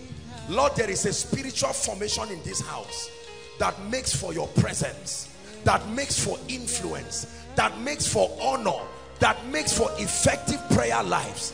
And Lord, I pray that that grace, in no small way, by covenant, I cry upon you, the God of my salvation, that tonight, oh God, you remember your covenant with this house and that you change the lives of people. Therefore, right now I pray, I stretch my hands. At the count of 3, I pray that this grace will come upon people right now. Father, remember the covenant one. In the name of Jesus. 1, 2, 3. Take it now. Take it now. Take it now. Take it now. Take it now. Wherever you are, I challenge those mountains. Take the anointing. Challenge the business mountain. Take the anointing. Challenge death. Challenge it by the power of the Holy Ghost. Take it now. Please help them. Inside and outside, I release that grace. The grace that is an incense from the covenant upon this house. Every spirit that has refused to live your destiny, to move forward, right now in the name of Jesus, the same way Balaam could not curse Israel, I command that spirit, Hear the word of the Lord. Hear the voice of the altar. Be gone now. Be gone now. Be gone now. Be gone now. Be gone now. Hallelujah. Hallelujah. I see things leaving the stomach of ladies. Many ladies, this is what I'm saying. Something that looks, I don't know what it looks like honestly, but I'm seeing it leaving people in strange ways. Lord, let it go. Let it go, whatever it represents. Now, let it go. Every sickness, let it go by the power of the Holy Ghost. Heaven come down.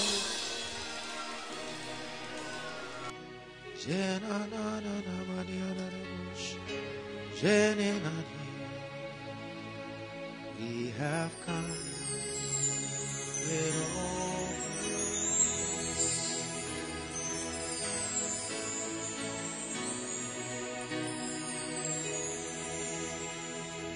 We have come.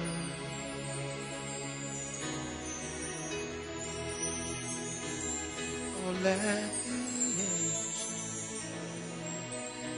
Daniel chapter 2 from verse 19 to 22.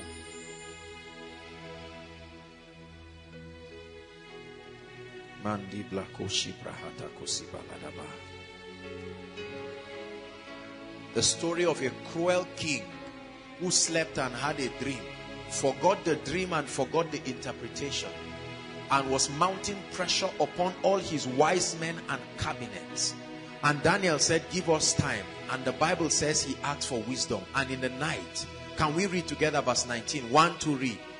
Then was the secret revealed unto Daniel in a night vision. Then Daniel blessed the God of heaven. Verse 20. Blessed be the name of the Lord forever and ever, for wisdom and might are his. 21. He changed the times and seasons. He removed kings and set up kings. He giveth wisdom unto the wise and knowledge to them that know understanding. He revealed the deep and secret things. He knoweth what is in the darkness, and the light dwelleth with him. He said, then was the secret revealed. Brothers and sisters, secrets can be revealed. Not everything is known by every Christian. Are you hearing me? The Bible says the secret things of the Lord are not just with Christians, they are with them that fear him. And he will reveal his covenants. He will show them his covenants. There are mysteries in our world. There are secrets that have been archived in the bowels of the Spirit. And it takes men who can press to say, Lord, open my eyes. Show me these secrets. That's why all things are not possible for everybody. Is that true? Kentucky Fried Chicken, one of the great eateries around. They have a secret recipe that till today has not been revealed. Is that true? That secret recipe is what makes them unique. Coca-Cola, till today, they have not revealed the exact formula and combination. Great men dwell upon the strength of secrets. In ancient time, it was a taboo to reveal the deepest of secrets. They were known only by the king and his envoys, those we call knights or apostles. They were the highest representatives of the king. They knew where treasures were hidden in castles. They knew secret places of escape in chambers. When they came to defeat a nation, they knew how to invoke the powers of those territories to fight on their behalf. It was an access that was given to them. And so as his ambassadors, God wants to show us. He doesn't want to hide anything from us. He said, come, let us reason together. I want to show you how I operate the heavens, so that you can draw from this and do wonders in the earth. If you believe that, say amen. So spiritual laws are real. The spirit realm is a real realm of existence, just like the physical realm. It is only a lot more superior to this realm. This realm is bounded by many things. There are limitations. For instance, this realm is purely three-dimensional. But in the realm of the spirit, there are many dimensions. A lot of people have preached that there are 4 dimensions, 5. I don't believe that. I believe that there are infinite dimensions in the realm of the spirit. Because the possibilities in the spirit are defined by what dimension you can function. Hallelujah. Praise the Lord. And so I want us to know that the spirit realm is real. The spirit realm is real. And there is a constant interaction between the spirit realm and this realm. Every single one of us under the sound of my voice, and those following us online, every single one under the sound of my voice interacts with the spirit realm every time. Whether you recognize it or not, the condition to interact with the spirit realm is just to be alive. Remember, I began the teaching last week showing us the 5 elements, right? The elements of creation. We drink water. Is that true? We breathe air. Why don't we breathe dust? We breathe air to live. Air that seems to be immaterial, but we breathe it in our material body to keep us alive. So our biological composition is an intertwining of both this realm and the realm of the spirit. Prosperity is an intertwining of the spirit realm and this realm. Success in life is an intertwining of the realm of the spirit and this realm. The anointing, the ability and the agency of the spirit. When a man stands and you look at somebody with cancer and stretch your physical hand, you may not even make contact with the person, and the person starts shaking or the person falls. It tells you that there is something more than what your eyes see. There is an interaction. Is that true? Watch this. I'm speaking to you. There is no digital connection between my mouth and your heart. But what I am saying is passing through your ears, and it has the ability to influence your paradigm, because they are spirit and life. Hallelujah. So we must rise to this reality that all we see in our world, brothers and sisters, is not all there is. Praise the Lord. All we see is not all there is. There is more. Say there is more. In this building right now, inside and outside, there are more angels than this crowd gathered here. And many of them are doing many things as I teach right now. Some are imparting graces and all of these things, right?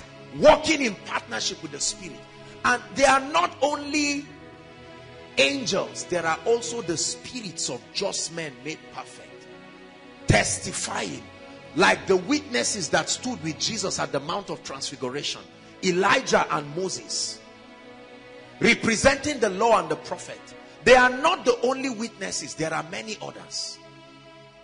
Enoch, for instance, right? Many other people. So the Bible says, ye are come unto Mount Zion.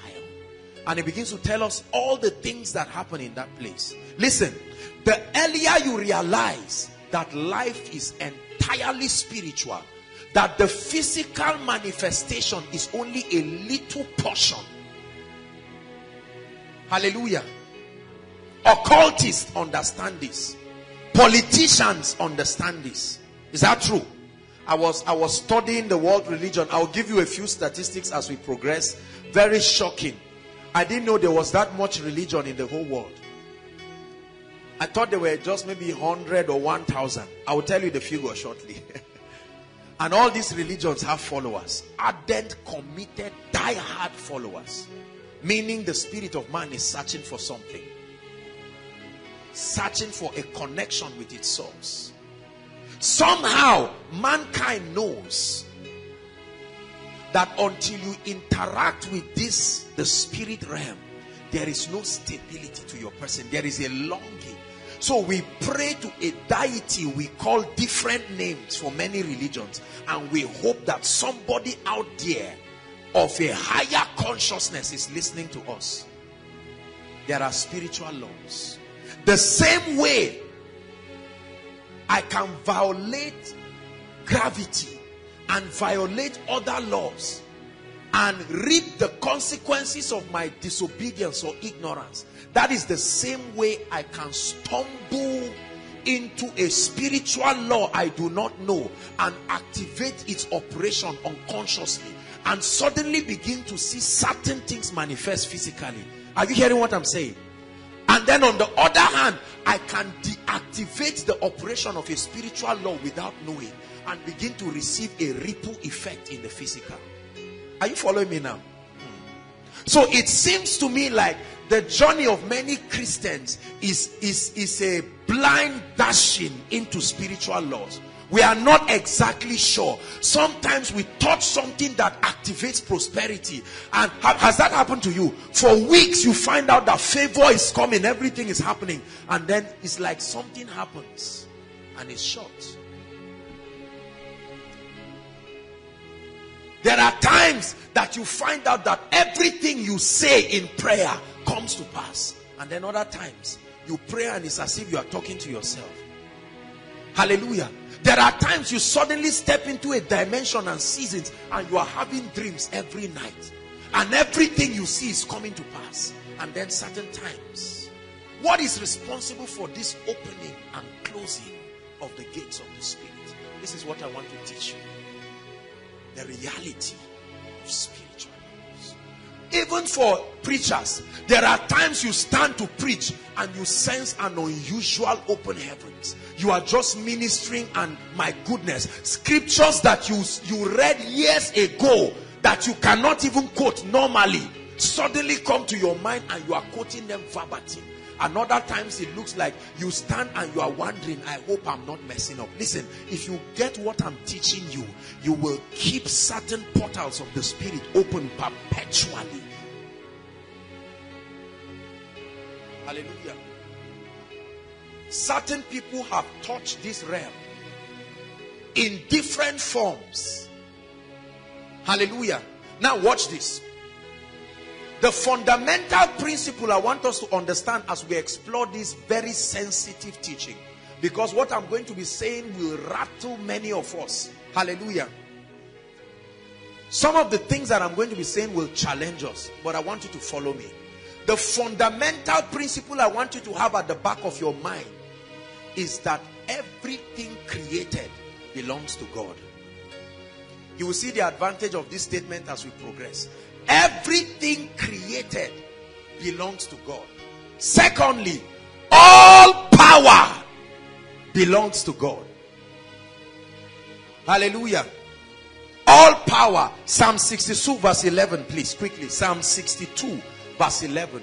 It says, once have I spoken and twice have ye heard that all power, everybody shout all power. All power. You went to school. What is your understanding of all power?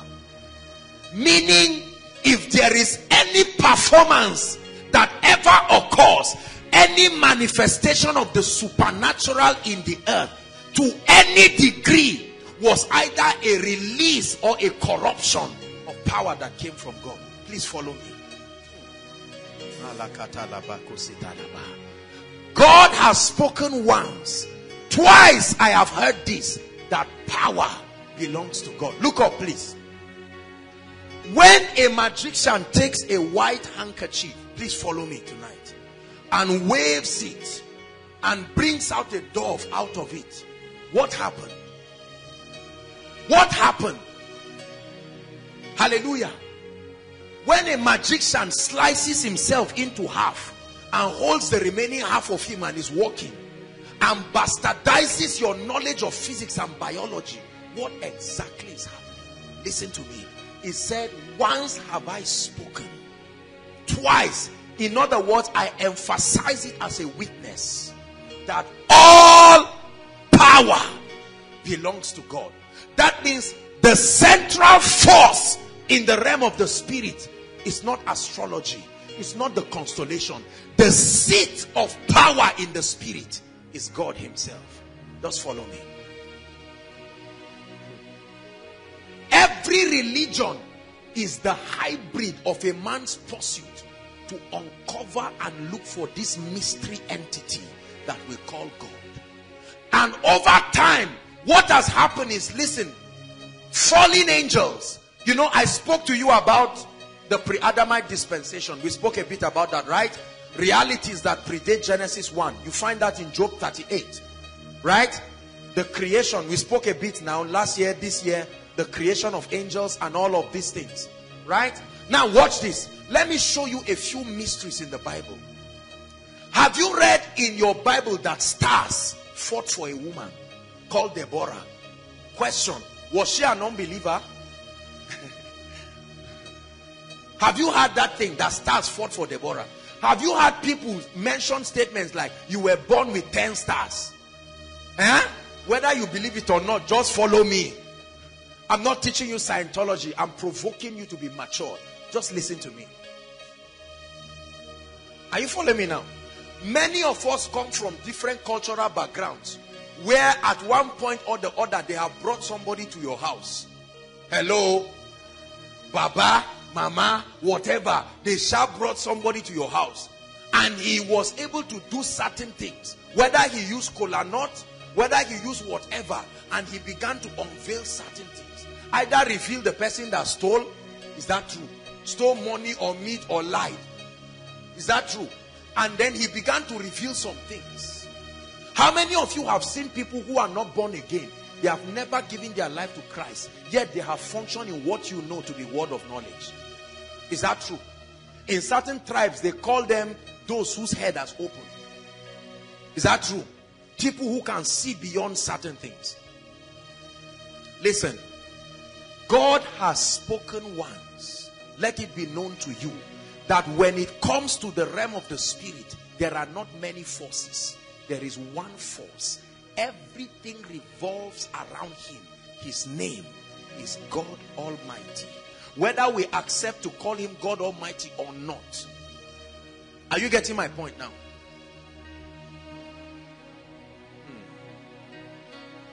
So how come Satan can manipulate power? How come traditional rulers can manipulate power? Please follow me. How come a man can look at this lady and say, look, you will not give birth. Case closed. He didn't ask her whether she had faith or not. He just spoke on the strength of something he has been taught. Is that true? How come people read magical books? All kinds of books. They tell them recite this, and the moment they recite it, things start happening. Brothers and sisters, am I telling a lie? Or pastors have been afraid of confronting this issue, because if we don't, many of us will not know when we have entered witchcraft. If all power belongs to God, then whose power are witches using? Follow me. If all power belongs to God, then the religions that can turn, there's the video of a young guy that walked upon water. Physically, he walked upon it. He walked upon a building sideways and came down. No pastor has done that, at least.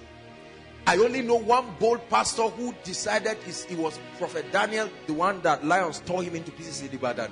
That's the closest thing that I know.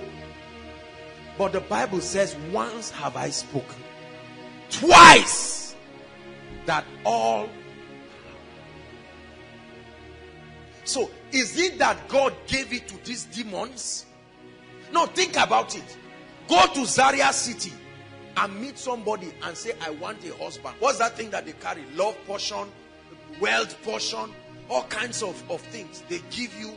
And one young man is just moving and they blow something towards him. He becomes absolutely confused, right? And starts pursuing a lady helplessly until she does whatever she wants to do with it. Now think about that. If the Bible is telling the truth that all power belongs to God, I have a question. By the way, it will interest you to know that there are 4,200 religions as of today in the world. How many?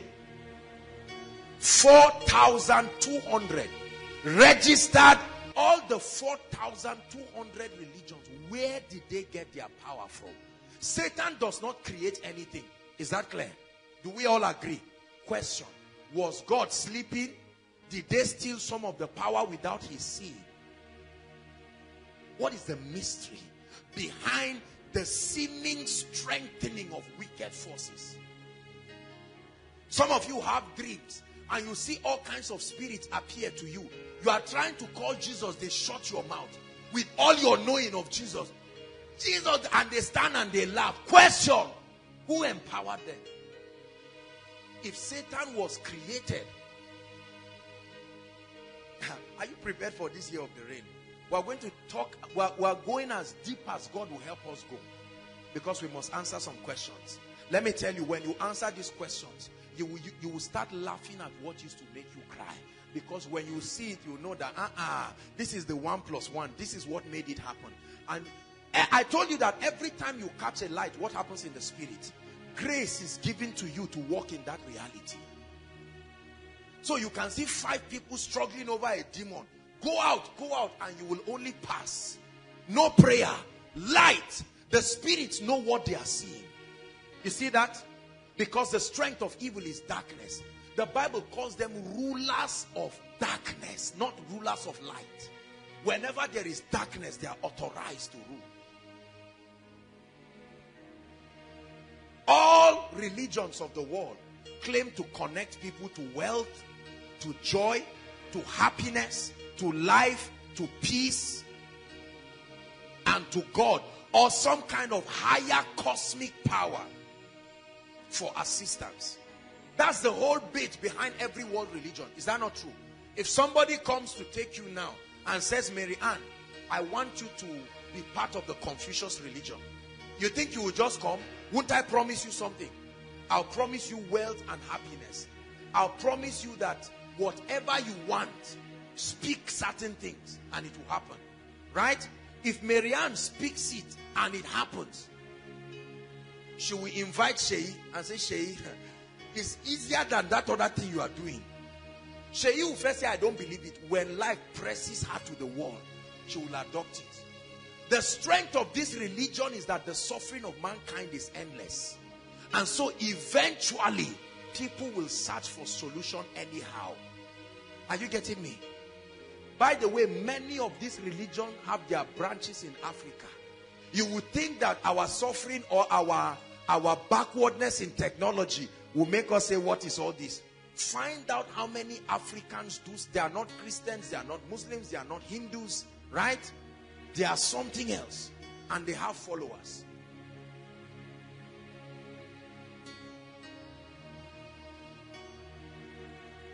There is an acclaimed personality in this nation.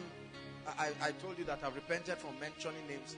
Acclaimed personality who, I think for 48 years or thereabout, I don't know if it was him or his brother or somebody, who never came out. Never came out for about 48 years. Look, even if you are sitting down for 48 years, power somehow, the devil must come upon you. He must land upon your life and interact with you. Sacrifices that men have made. Now the question is, brothers and sisters, if God is good and God is great and he does not eschew evil, what would be the explanation to the seeming empowerment? Preachers have taught that the power you have, the power Satan has, is your power, or he collected it. How did he collect it? Collect it back. The question, how did he collect it? You know, we generalize things that we owe people. Demon is working with something that is solid and provable.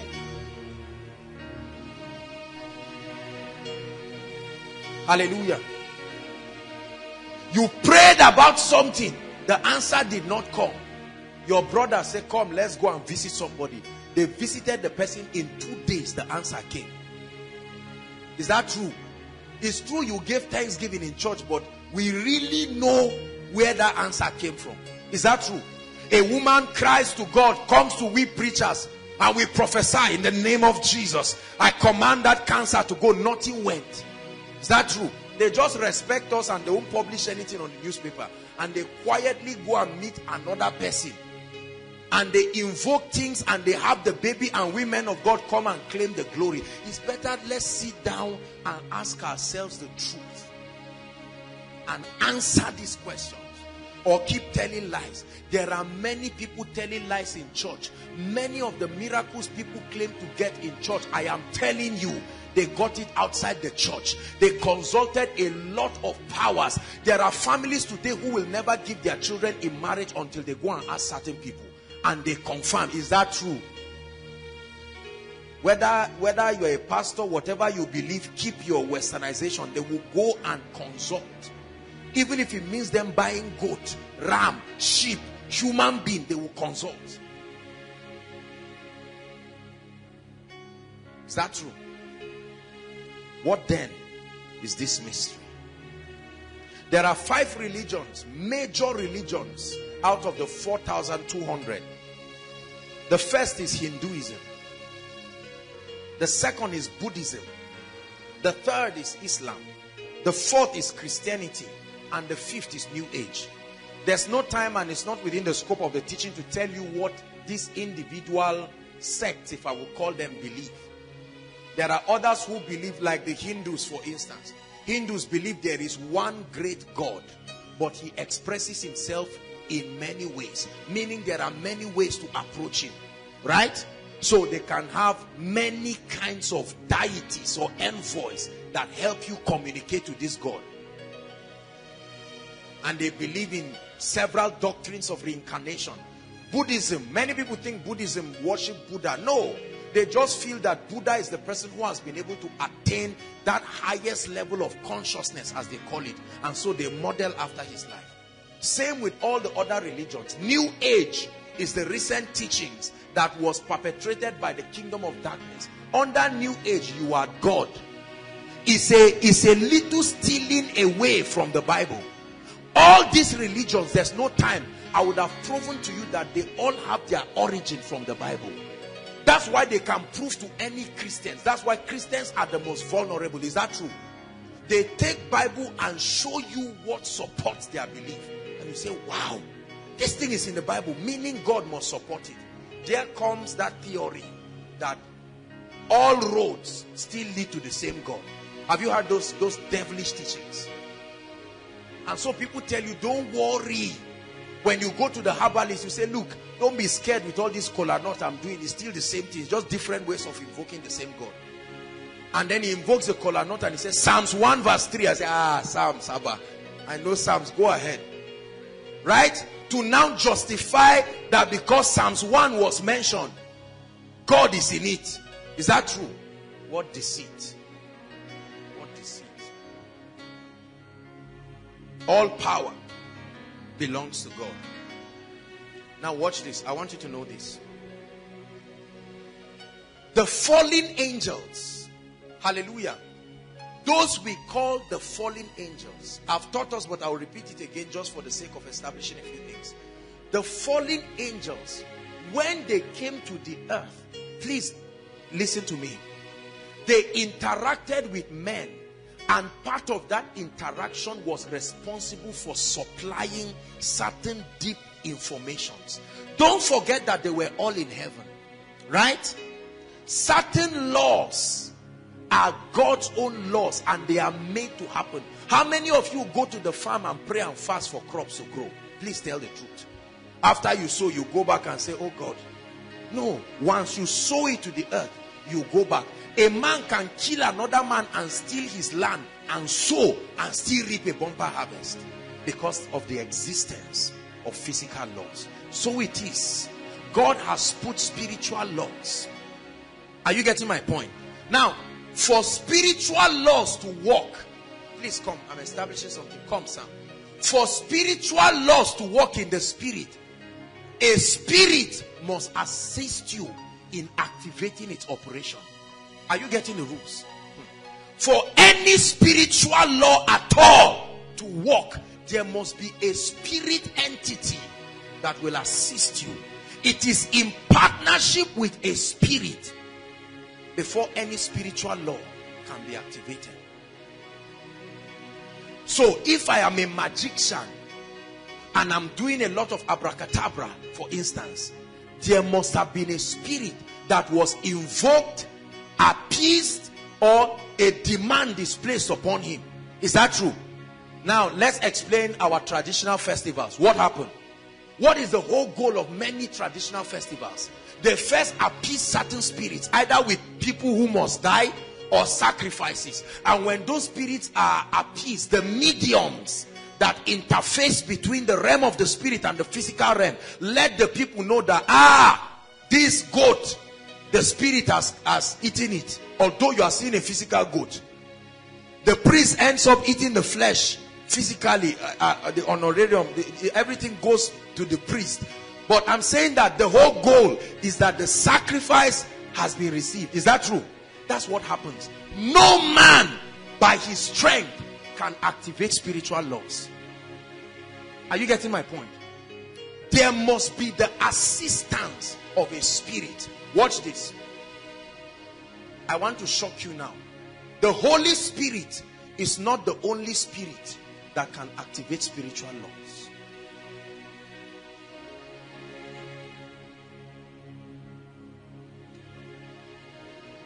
Just follow me. The Holy Spirit is not the only spirit that can activate spiritual laws. The spirits of dead men can activate spiritual laws. Ancestral spirits can activate spiritual laws. Demons and spiritual wickedness that operate in the heavenlies, on the strength of the fact that they are spiritual entities, they can guide men to activate spiritual laws. Watch this. So there is a universal law in the spirit. For anything to be of God and to carry God's signature, there is only one spirit that validates. Are you getting my point? The Holy Spirit is the only spirit authorized, the most holy spirit of God, the only one authorized to activate any spiritual law such that God becomes involved and the glory goes to God. Are you getting my point? That means, watch this, it is possible that I can use magic power and look at Sam and do a miracle, a real miracle. It happens, but it did not happen by the Spirit of God. But because it is a manipulation of a spiritual law, it will happen accurately. Are you getting what I'm saying? That means I can give a woman a child, but not by the Spirit of God. Is that true? I can use the advantage of my partnership with another spirit and remove cancer from her stomach and put back another spirit. That means I can receive word of knowledge from a spirit, accurate word of knowledge, but not from God. Are you getting what I'm saying? When you understand this, listen to me, you will hold the Holy Spirit as a matter of life and death. Are you getting my point?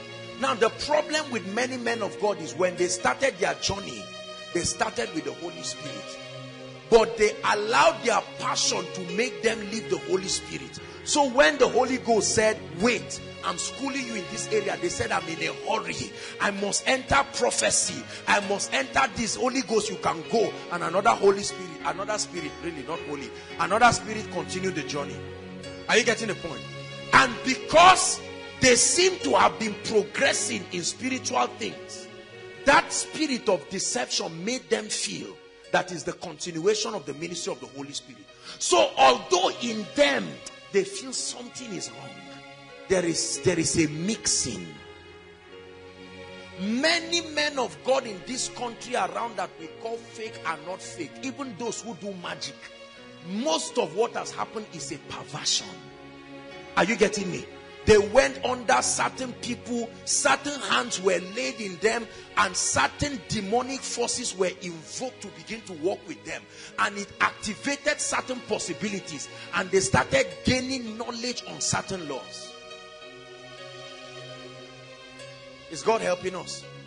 Or are you afraid of the teaching? You will be changed. His glory will be revealed when the Spirit takes over your soul.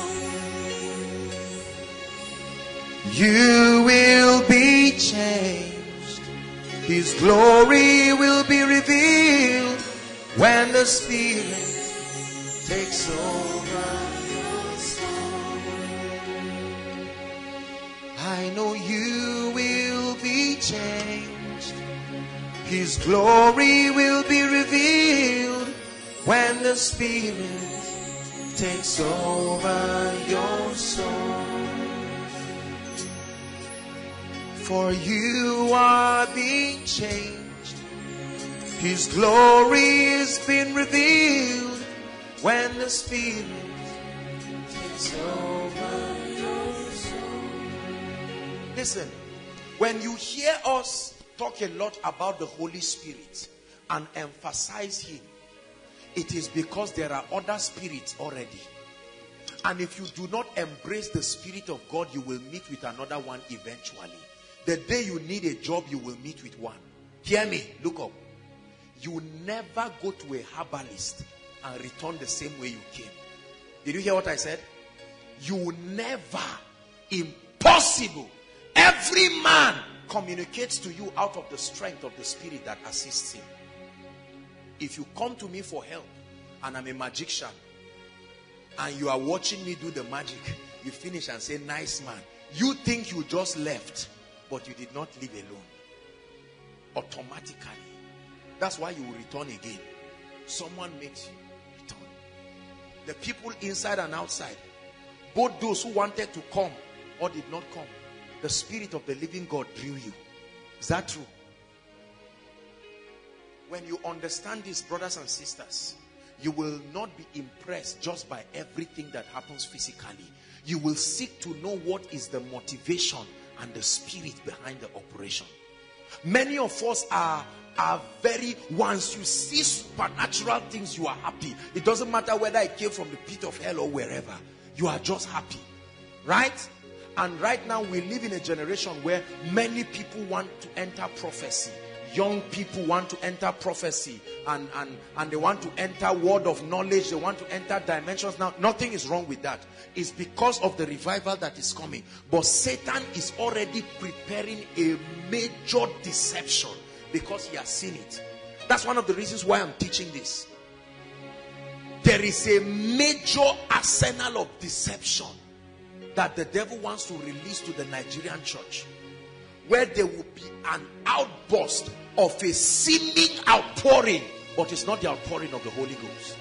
And you will see men move in charismatic dimensions. You will see people do things like angels, right?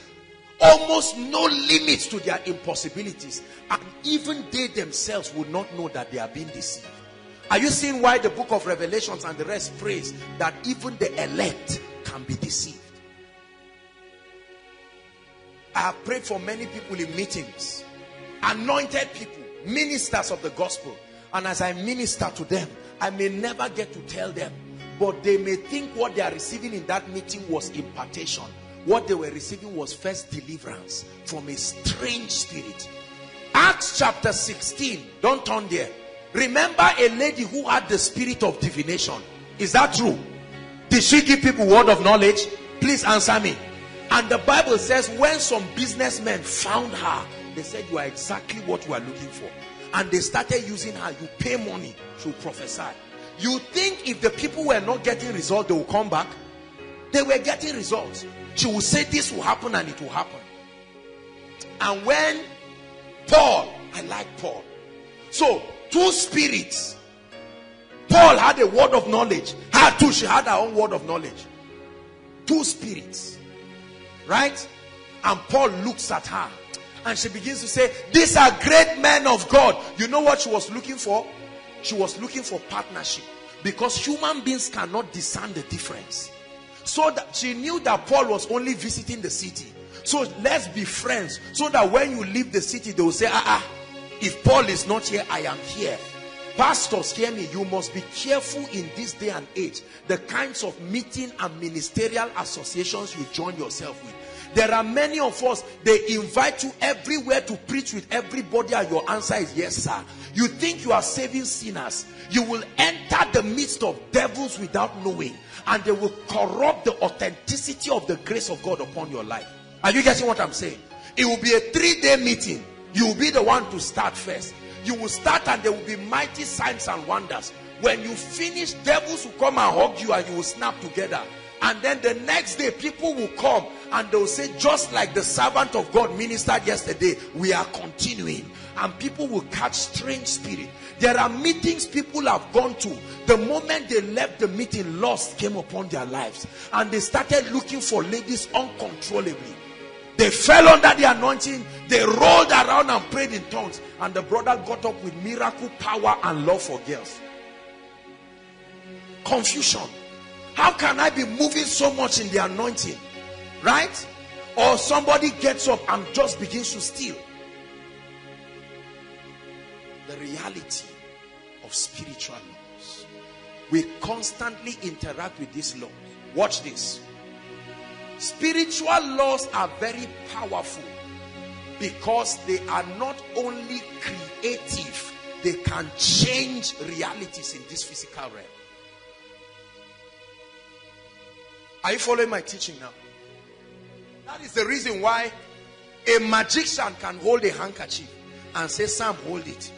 They say, roll it. And Sam will roll it. And Sam will bring out a fowl. How does handkerchief change to a fowl? Right? What they simply did was to take advantage of the laws of creation and manipulate it. Are you getting my point?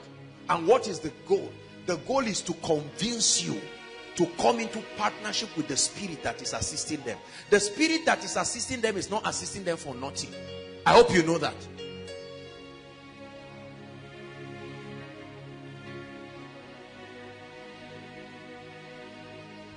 When Jesus was on the earth, he was not the only one doing miracles. I hope you know. Remember, there was a certain time the disciples were angry and they were complaining that there are some people that are doing miracles somewhere. Oh, Jesus, you are the happening man. Where did this? And we are your other people. So if it's not you, it should be us. Where are these strangers coming from again? And Jesus made a very controversial statement. He said, whoever is not what? Against us is for us. Spiritual laws. So Deborah could look at the stars and say, stars, I understand what you represent to the inhabitants of the earth. Align yourself in a way that the powers that the men use for war will not work. And the Bible says the stars fought for Deborah with the permission of God. Joshua, my namesake in the Bible, what happened to him? He looked at the sun and said, if this sun goes down, they are going to kill our people. Because of that, sun, stand still. Right? Daniel went to bed and the secret was revealed. And he said, oh king, I know what you saw. You saw a being, an image stand with the head of gold, the breastplate of silver, and you saw clay mixed with metal at his feet. And he began to describe the fall of different empires, the Grecian Empire, the Babylonian Empire, and down to the new age that attempts to communicate to us virtual reality. That's the last empire, the feet that is a mixture of clay and iron. One side the government is soft, on another side the government is hard. It's a mystery. He saw it described. Brothers and sisters, listen to me. The proof that God is in a thing is not just in the result, but the spirit that initiates and sustains that process. This is where I'm driving at.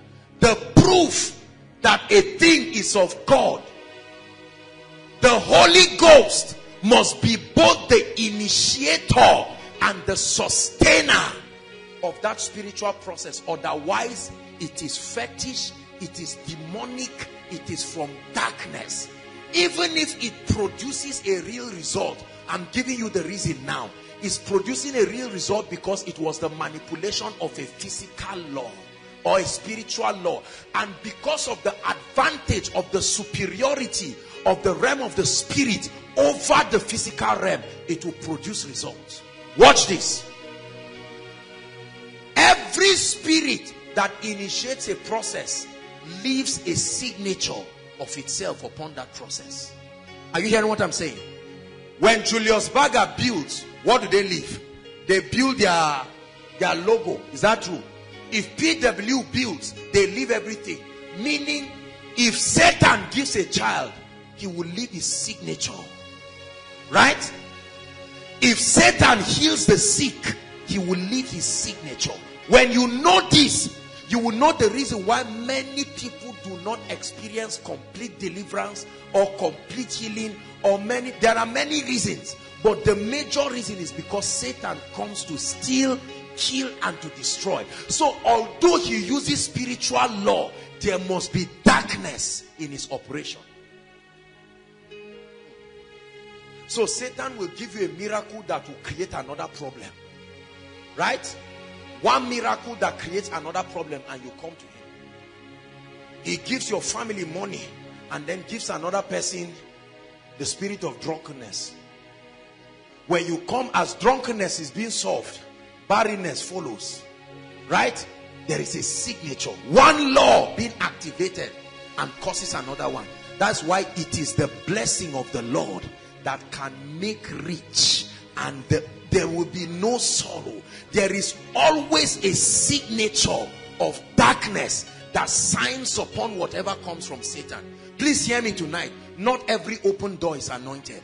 The fact, if you force a door in the spirit, it will open.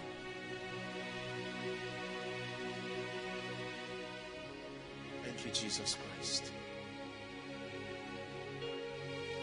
There are secular musicians that sing. And for those of us who used to listen to their songs, or those who listen around as we pass by, when you hear their voices, you know that this voice it has a glory that is not physical. Are you getting me? Spiritual laws manipulated, but they must pledge allegiance to the spirit that assisted them. That's why you listen to the music and physically you receive the glory that looks like from heaven, but it does something to your spirit, man. Because those laws help Satan to continue his agenda in the earth. Is God speaking to us tonight? So number one, realize that there are spiritual laws. Number two, realize that no man can activate the operation of spiritual laws until assisted by a spirit entity. Number three, there are many spirits that can activate spiritual laws. Spirits of the dead, all kinds of fallen spirits. But God has only one spirit that is permitted, authorized to search his heart and activate these laws according to his counsel for man. And the name of that spirit is the Spirit of the living God. Is the Holy Ghost, Spirit of the living God. He's the Holy. Is number one, we have not allowed the Spirit of God to teach us these operations of the Spirit, so that we can align ourselves with these laws of the Spirit. I may just touch on one of the laws, or maybe two of the laws. Really, we'll just touch on two of those spiritual laws, and then we'll just end, because I want us to pray. Hallelujah. Praise the Lord. Laws of the Spirit. Watch this. This guy is playing this. Did you know that he's activating a law, a spiritual law? What he's playing is a language. Your senses don't understand, but your spirit understands it. That's why you want to sit down and keep listening to it. Are you hearing what I'm saying? The melodies. You know why many people are addicted to secular music? Honestly, it's not just that they are bad people. It's that those melodies are languages. They draw your spirit. But because those who sing them have fraternized with certain spirits, they draw you and they induce the operation of certain strange spirits. So you hear him playing what he's playing. He's playing the strings and is doing something to your spirit man. If a herbalist sits down and plays, you will keep enjoying and you will fall down, but not under the anointing of the Holy Ghost. You will fall down and stand up and something will land on you. Are you getting that now? So it matters what spirit you sit under. It matters what spirit produces the result that you celebrate. It matters not just that results are being produced. Brothers and sisters, hear me. If we do not rise to understand the laws of the spirit, we who are the sons of light, I want you to know that many people will run to the devil and he will give them the result they want by operating spiritual laws and take their souls in exchange. If we do not rise to contend for the power and the grace that will cause fruitfulness in the life of women, they will go to Babalawos every day. We can be grumbling and be calling everybody fake and calling everybody. We have to be careful because some of us are the ones who are fake. Not just because we are going to herbalists, but we have refused to hold on to that which is real. See that? Praise the Lord.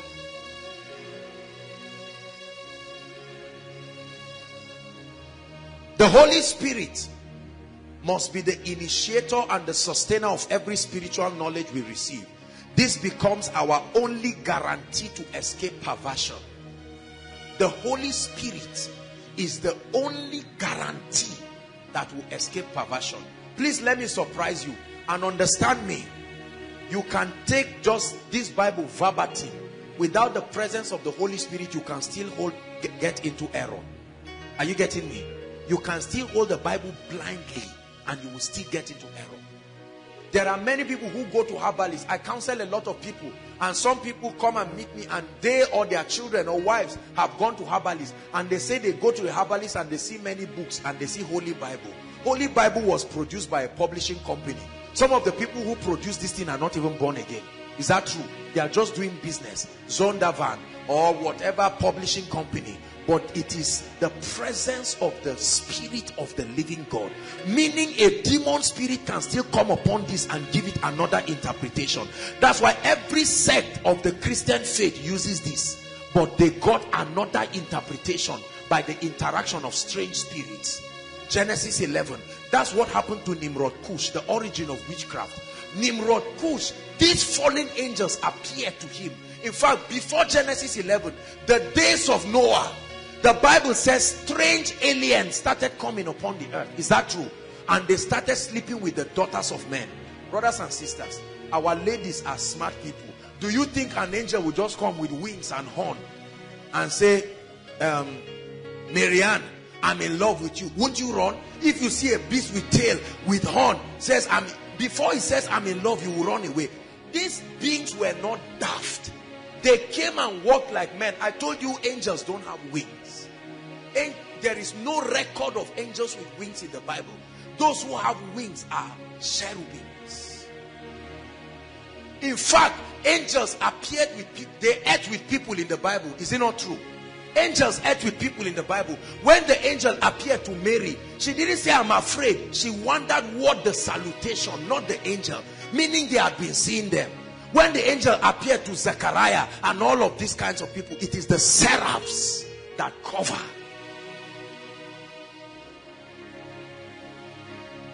Cartoon, films have created these things based on their interpretation. And now we are not criticizing them, but they have not helped us to understand the reality of spiritual things.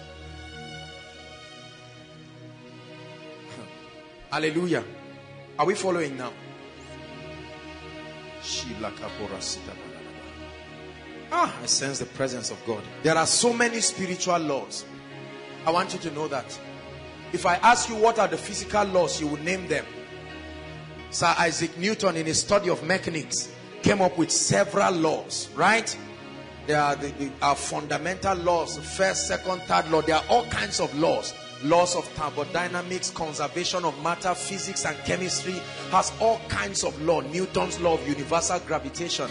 There are all kinds of law. Chemistry, Le Chatelier's principle of equilibrium. All kinds, the Schrödinger equation. All of these things are men and women coming together in an attempt to explain laws. There are laws that guide our understanding into quantum physics. Right? When we do chemistry, qualitative analysis and all of that, we try to use the colors or the things that emanate from solutions to be able to help us know what ion or whatever it is that is there. All of these are physical laws. In the same way, there are spiritual laws. Spiritual laws. Spiritual laws. Bless you, Sam. Sorry. Hallelujah. Let's touch on two of these laws, can we?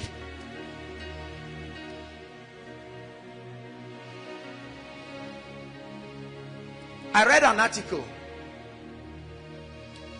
There is a powerful series on finance. When we are teaching that one, we'll share it. But let me give you the preview. The anchor scripture to that series is, "Thou anointest my head with oil, and my cup runneth over." There was a relationship between the anointing on his head and the running over of the cup. Thou anointed my head with oil, and my cup runneth over. Hallelujah. Now, a wealthy man was once asked what the secret of his wealth was. And I got to find out that all he said was he found an ancient manual. Right? A manual that dates 2,300 years ago, written by a Greek philosopher. That manual, they said, seemed to contain some magic powers that even if you read just the title alone, fortunes will begin to come to you. I know some of you with all this message will say, where is that manual? I can ask God for forgiveness. Where is that manual? Repent, this is the year of the rain. Many of you have suffered, it doesn't matter what. Where is that? Some of you will go and browse it after this meeting. Is there an online version? Let me go read it and come for miracle service. Hallelujah.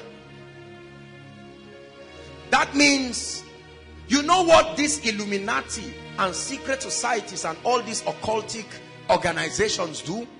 They are men and women who interacted with these spirit beings, and they reveal to them a lot of these spiritual laws. They reveal to them that this universe is not just sand. They reveal to them that air is not just air. Water is not just water. And they have excellently archived this principle through centuries. Right? Let me tell you, these were the very principles that kings used. Did you hear that in ancient times kings had scrolls and certain things were written? In fact, part of the writings were magic formulas that will open certain doors. You see them in some of the films that you watch. All these things were an aberration of spiritual laws. What does that tell you? That means truly all things are available for life and godliness. If we can allow the Holy Spirit take the word of God and guide us, all things are really possible. Hallelujah. One of the most prominent business law among many business people is what they call the law of attraction. I don't believe it in that sense. And that law teaches that it is an extension of Newton's law of universal gravitation. That the earth is a living thing. Right? And it begins to say all kinds of things, and it credits the power to Mother Nature. It makes it look like Mother Nature is supervising our activities. That's demonic from the pit of hell. The devil will never give credit to God. And they have used it and made children brilliant in school. They have used those laws. How many of you have seen all these things they spoke about? They speak about hypnotism and all of this. So I know I'm stretching you tonight. Some of you are wondering, who am I now? Am I a Christian? Listen, I'm training you because one day many of you who want to go abroad, You will go abroad and you will look for Living Faith and Dunamis and Redeem. You will not find anywhere. The only one you will find is a temple. A temple, you must greet the priest to resume your work. And once you go there, they will look at you, and when you will not bow, they will ask you questions. And you say, in Koinonia I was taught ABC, and they laugh. They say, really?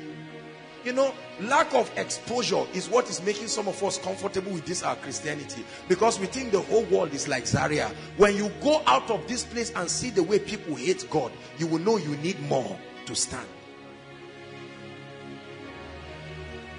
Is that true? That's why God refused you from going abroad. Because you would have converted 2 days, you would have left God. By the time they bamboozle your mind, and then they tell you, okay, just read this portion, and you read this portion, and you go out, and people start calling you from Nigeria and sending you money. So what is going on? Say, let me read the other parts that I didn't read again. You think you won't do it.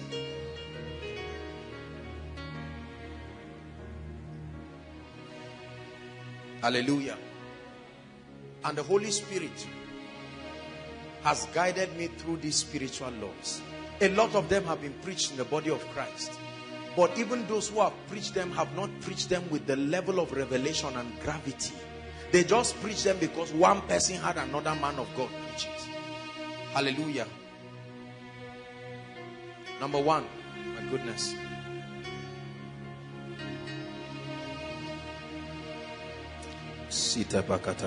Pray in tongues for 1 minute. Say, Lord, open my eyes. Something is about to change in your life now. I've had several encounters through the word of God I'm about to share with you. I've read it in books over the years, but when God began to open me up to it, it changed my life forever. Proverbs chapter 23 verse 7. Let's see how far God will help us. We have to stop somewhere to pray.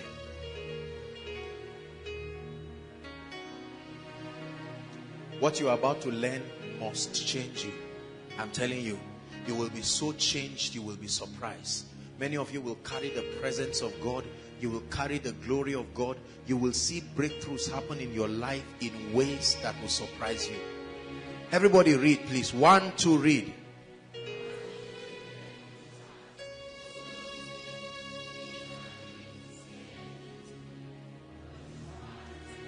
Just the first portion, the first clause. 1, 2, read. Listen. The Bible says, as a man thinketh in his heart. It didn't say so he will become. So he already is. As a man thinketh in his heart, so he is. I learned, and I have seen it. I taught the heads of department during our retreat a bit of it, and the Lord has permitted me to share this now. That your life, listen to me, your environment and the quality of your life is a reflection of both your mindset and the sum total of your belief system. Listen to me. Your life, the quality of your life today, the quality of your life, the quality of your environment, the quality of the works of your hands and the things that you do is a direct reflection of your ideologies, a direct reflection of your perceptions about God, about life, about wealth, about whatever it is. The Bible says, as a man thinketh in his heart. That means your life will eventually open up and reveal to the physical what is in your heart. A powerful spiritual law. That your life and your environment will eventually become a reflection of your reality. My goodness. My goodness. That means heaven is a revelation of God's mindset. Heaven is a reflection of the excellency of his thoughts. Earth is a reflection of the mindset of mankind. Selfishness. Watch this. I don't know if it was last week or so that I said it. I think I shared it during the retreat. Take a security man. Is that true? Take him to the office, assuming you have a corporation with 3-story buildings. The last story building belongs to the CEO. Take the security man to that story building. Leave him there for 2 weeks. That office will start reflecting his mindset. Right? Immediately. Because when the man sits on that chair, his mindset will refuse that reality. First, he will feel he does not qualify for it. And then second, he will be afraid, because he will think that after a while they will come and take it. So he will say, let me steal and loot. The first thing is he will remove, what did I say that day? Stabilizer. He will steal the stabilizer and run away and sell it. And say, how can you put a big stabilizer, 10,000? I mean, the light is regulated from NEPA on or what they call them now? Power holding company. Praise God. So he will steal it. The next time he will see a beautiful artwork, and he will say, how much will they sell this one, please? They say 20,000. I say, go and sell it. There are two. Sell one and leave one. Right? You give him a glass cup. He says, no. Package them together. Let's sell it. Buy me a rubber cup, please. I'm contented. His mindset is already playing out. He will step into the place dirty and won't clean it. Right? He will eat food and leave it there. He will litter document. He will take any piece of paper and clean water with it, not knowing what the document is. At the end of 2 weeks, that office has reflected his ideology. That's why those who wants to be a millionaire, none of them ends up being a true millionaire after 5 years, because what they have gotten does not subscribe to the truth, the principles that brought it. You never become wealthy by receiving dash money. I'm telling you this. There are people who receive 100,000 every month, maybe from parents or well-wishers, but the revelation they have about prosperity, about God, about money, drives wealth away from them. Is that true? Are you getting me? There are men of God whose churches you will never see miracles happen, because there is a mindset about miracles they have that will never allow the Holy Spirit to bless people. Is that true? They don't want to see anybody fall under the anointing. Say, don't disturb us with noise. We want order in this church. And because of that, although they are God-fearing, the Holy Spirit wants to do great things, but their ideology. So listen to me. The only way to change your life is to change your mindset and your perception. Listen to me. I was teaching the leaders and I taught them this. I told them, do you know why some ministries have the best of everything? Have you wondered why? You see certain ministries, the best keyboardists, the best computer people, the best sound people. Let me tell you why. Because the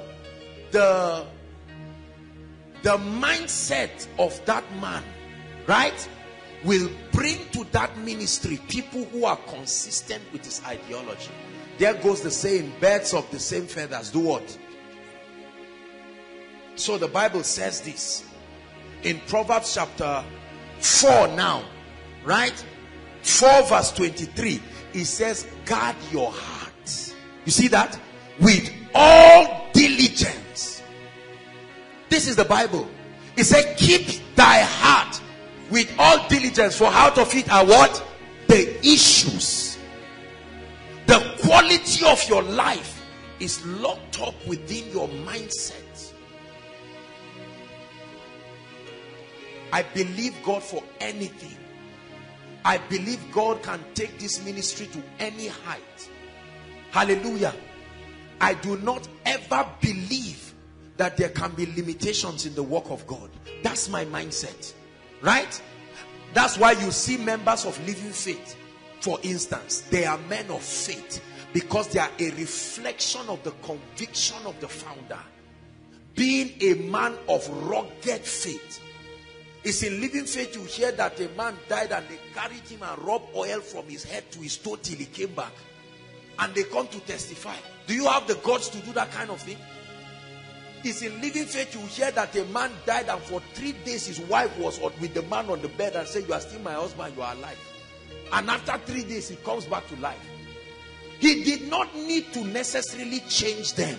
He first changed himself. Listen, if you are not changed, your words will not carry power.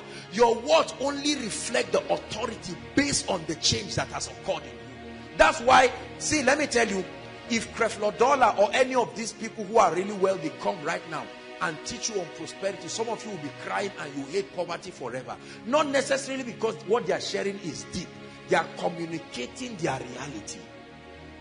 If Sam comes and holds the mic and begins to worship, what he is reflecting to you is an overflow of his reality, the deposit of the anointing within him. Are you hearing what I'm saying? That's why you can listen to another musician and nod your head. And Frank Edwards, for instance, can sit on his keyboard and play the same song and you are crying.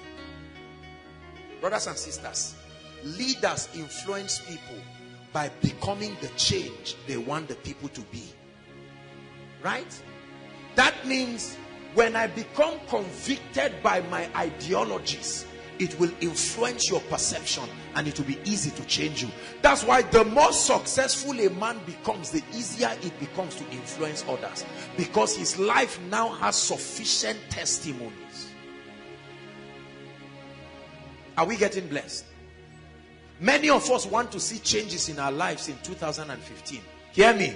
Change will never come if you are still blaming people. You and God, in partnership with his word, are the only requirements for that change to come. If you do not allow the word of God to renew your mindset, I promise you, you will never get anything in your life that has not first become a reality and a deposit in your spirit.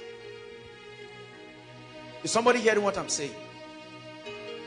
That's where it is out of this that all kinds of religions bring a lot of metaphysics and what they call astral meditation, right? So they tell you, put a picture of the Jeep and you look at it and say, ah, they say, now see yourself in the Jeep. They say, I'm driving. You see, that is madness. But I'm only trying to tell you that they stole those laws. They are an aberration, a corruption of spiritual laws. That's why whenever God wants to bless a man, God convinces you and makes sure you agree with him. If you don't agree with him, it will never happen in your life. For a long time, God kept telling Abraham, I want to change you. Abraham could not get it because of his idol worship mentality. And God said, come out. I don't know what to do to you. Come out. He said, start counting the stars. Abraham was counting. And he was seeing, he will count and miss. God said, do it, just continue. And his mind was acclimatizing. And Abraham said, wow. And the Bible says, finally, Abraham believed. And it was counted unto him for righteousness. When the angel appeared to Gideon, Gideon said, don't deceive me. The angel took time. He didn't quarrel Gideon because he knew that if Gideon did not agree with him, nothing will happen. And Gideon said, I need proof. Let the cloth be wet. Let the ground be dry. He said, no problem. If that's what it takes to adjust your mindset to authorize us, go ahead. And Gideon said, now don't be offended. Let the cloth be dry. I want to convince myself. When Mary said, how shall these things be? Gabriel owed her an explanation. And it took time to explain. And she said, I believe. Although I've never seen how a woman gives birth without a man, but I believe. And he said, be it unto me according to your word. Instantly she got pregnant. Zechariah had seen a lot of spiritual laws. That's why when he doubted Gabriel, he said, let's shut the mouth of this man. He's going to use the next spiritual law I'm about to teach you to change what we want to do. Is somebody learning something? Hear me. This is what makes ministry easy. I never spend time just wondering, how do we publicize to get crowd? Koinonia will be a reflection of the quality of both the spiritual, the intellectual, and the physical ideologies of the leaders. You change a system by changing the leaders. Are you hearing what I'm saying? Many of our fathers did not change themselves. they took one bottle of Gouda and slapped you when you took one cup. Did you change? You see that? Because they have become a reality for you, and they are saying, if I catch you drinking, that's the day I will kill you. Go and buy me Gouda, Joe. They just finished talking to you and they said, go and buy it. Please hear me. If you want to see changes in your life, you are going to have to find out what ideologies have kept me where I am. There are some of you who never believe God can bless you. Right? As you're looking at me right now, if God even says he will give you 100,000, you say, amen. You know that kind of unbelieving amen. Listen, let's not make God look like a liar. This is the year of the rain. There are some of you who God wants you to walk in levels of anointing you have never seen. There are some of you who God wants you to walk in certain depths. But do you believe him? There is nothing God has told me that I've not believed. I don't announce things till I'm sure I've believed it. When I believe it, I don't care who believes it again. So be it. The word of the Lord will come to pass. When God told Noah, he said rain is coming, build an ark. Do you think Noah just said, yes sir? No. Noah would have said, God, my name is Noah. Your name is Yahweh. You are almighty. We are not the same. Convince me. Convince me. When Noah was convinced, after 120 years, based on Earth's timing, he still didn't give up. We talk about Abraham who waited 25 years. What of Noah? Noah waited 120 years. I'm sure people will say, look, when we were 50 years, when I gave birth to 3 children, this stupid man was busy building this ark. He has been searching for gopher wood around the whole world to build, searching for gum, searching for a lot of things. And then when he finished, we now saw him going to the jungle, looking for every kind of bird. Imagine what they would have told his wife. Say, madam, did you have to marry this man? But listen, one day, his confidence in God showed it. Listen, you may be tithing now. You are seeing what God is doing in your life. You are seeing the anointing of the Spirit upon your life. It may not show. The Bible says, while we look not at the things that are what? Seen. But the things that are unseen. I'm giving you a scriptural proof. It said, for the things that are seen are what? Temporal. That means there is a level of confidence and renewal that can change anything you see before you. Brothers and sisters, do you believe this? Pastor Jakes is here. He will testify. Right from when the ministry, this used to be all of us. We form Aaron is here. We form a circle and or just sit down on the floor. I made certain statements like a fool. Right? But today, and listen, this is not even it yet. You wait and see what God will do with us. Oh, I believe him. I believe him. Absolutely.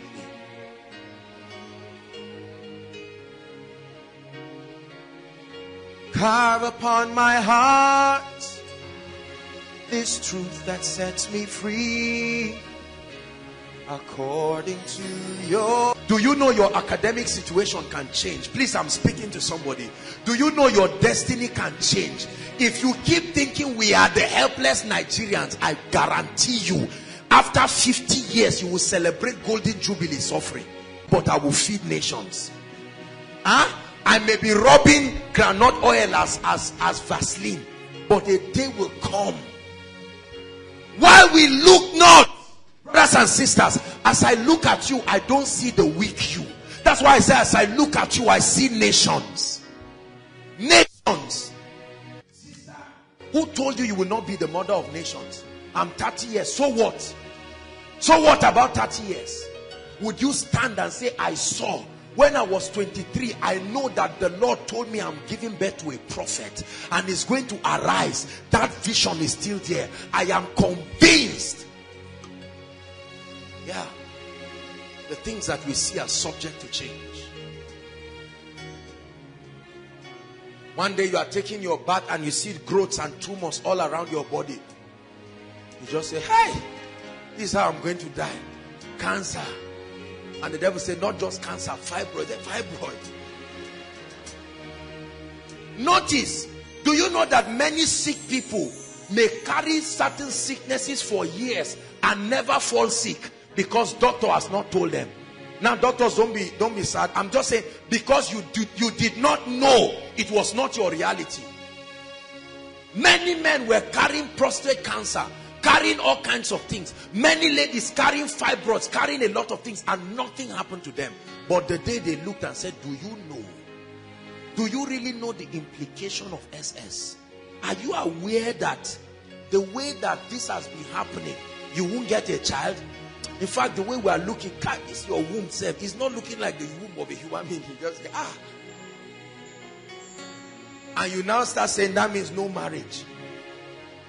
A godly brother comes and you say, my brother, I'm pitying you. I don't want you to suffer in this life. Reality. I hope you are laughing and you are, see, I'm telling you the secret to some of these results that you see. These are my contemplations. Those who know me know that my reality is defined. I never surround myself with nonsense. You don't come around me gossiping and speaking, because I know that I am absolutely in control. This has become the mirror to my world. This is how I see things. I only see things consistent. When I'm going for a meeting, I know there will be an outpouring of the Spirit. I don't care whether they have faith or not. I don't care whether they can believe or not. Whether they are instrumentalists to charge the atmosphere or not is irrelevant. When I step there, I know that I bring an atmosphere. I carry my own spiritual climate. Me and the Holy Spirit, a team.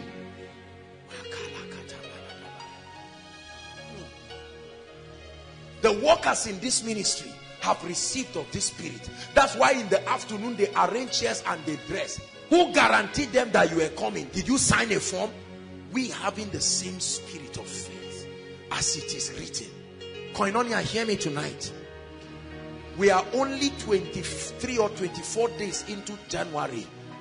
You can sit down with this, your belief system, and you will celebrate Christmas in this condition.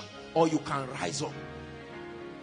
Ah, but I know people who love God, they have died. I know people who love God, things have happened. Brothers and sisters, we are talking about you here, not your neighbor. The just shall live by his faith. Hallelujah. Do you believe this? I read a story of somebody 109 years, still alive. In fact, 3 women. They were even putting makeup. 109 years. Ah! Alive and strong in the midst of this wicked world.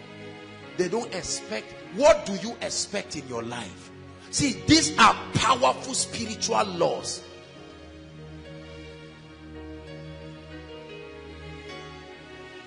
The second law, give me 5 minutes. Genesis chapter 1 verse 3, quickly please. The creative power of words. I know that we have been taught that words are powerful, but I want to show you the spiritual dimension of words.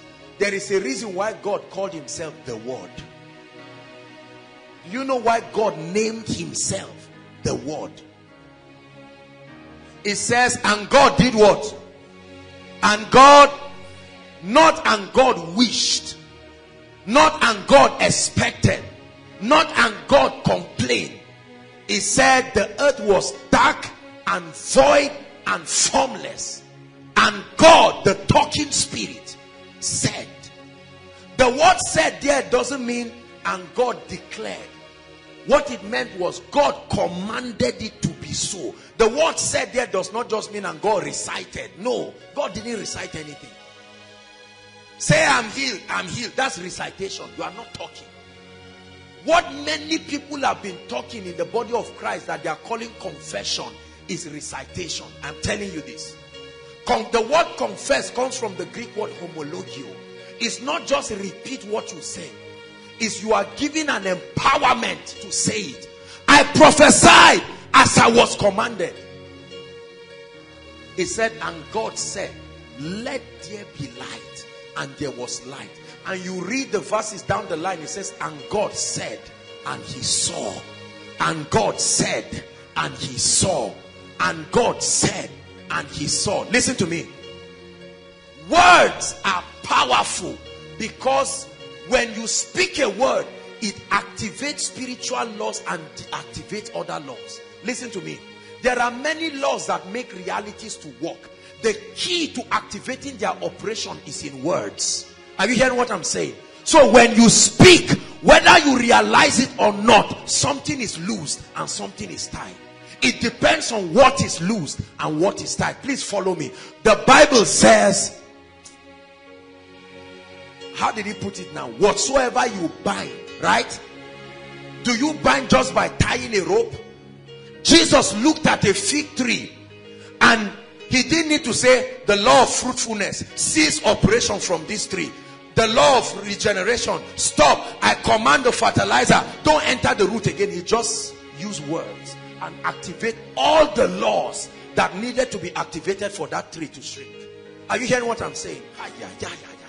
So instead of learning all the laws, God gives you the keys that activates them. Are you getting what I'm saying? So when I declare and I say, I am healed, I release a lot of spiritual laws.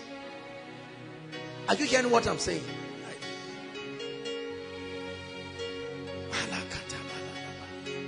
If we stand now and I declare, I say in the name of Jesus, the power of God will start moving in this place. Suddenly you hear people falling and shouting.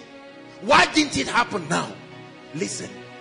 The words that I'm speaking are activating both the operation of angels, the manifestation of the Holy Spirit. Our words activate the dimension of God that is revealed in a meeting. That's why when during miracle service, the worship people sing songs that invoke that dimension. Are you getting what we're saying? If you know this, you will know that from morning till night, some of you have activated woes and tragedies in your life. Are you hearing what I'm saying? Listen, let me show you a few scriptures. Our time, I've been fighting. I'm sorry, we've been closing so late. We'll see what we can do about it. It's just the passion in my heart. Psalm 141 verse 3. Media, please help us. Let's rush so that we get up and round up.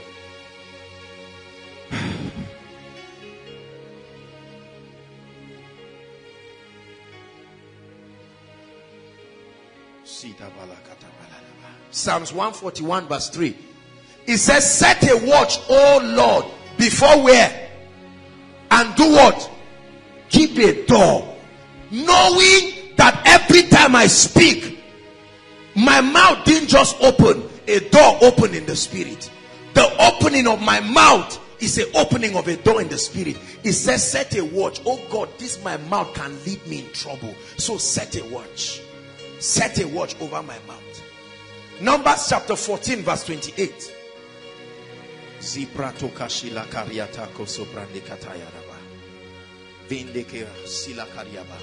Numbers 14 verse 28. Very quickly. Everyone read. One to read. 28. Say unto them, as truly as I live, saith the Lord, as ye have spoken in my ears, so I will do what? As I hear you say, not wish. He said, let the redeemed of the Lord. He already called you redeemed, but he says, say it. Let the healed of the Lord say so. Let the prosperous of the Lord say so. Let the anointing of the anointed of the Lord say so. They are not reminding themselves, they are activating that reality. Everybody say, when I speak, I activate realities. Say it again. When I speak, I activate spiritual laws. That's right. It depends on what law you activate, but something must be activated. When you understand this, you will know that words are expensive. Let's look at just two more verses. Proverbs 18 verse 21. If we can look at that. Proverbs 18. You can write it down. Father, you reign. Great are you, Lord. You are greatly to be praised. Listen. Death and life are where? Did he say death and life are on top of your head? Did he say death and life are? It says death and life are in the power, the proceeds of the tongue, and like a seed, they that love it shall eat the fruit that grows from that seed. The Bible says the seed is the word. In the parable of the sower, what is the seed? Meaning every time you speak, you sow the seed. Is that true? It said the seed is the word. So when I begin to speak, even in tongues, I'm sowing. I'm activating laws in the spirit. When I begin to pray, my day is blessed. In the name of the Lord Jesus, I am lifted. I'm activating spiritual laws, and I authorize the Spirit of God to begin to schedule opportunities, to schedule certain things. And you find out that after prayer, you activate laws of favor. As you are stepping out, you bump into your destiny helper. You call it coincidence. The Bible calls it life that your tongue released. That's why Job said, what I have feared most has come upon me.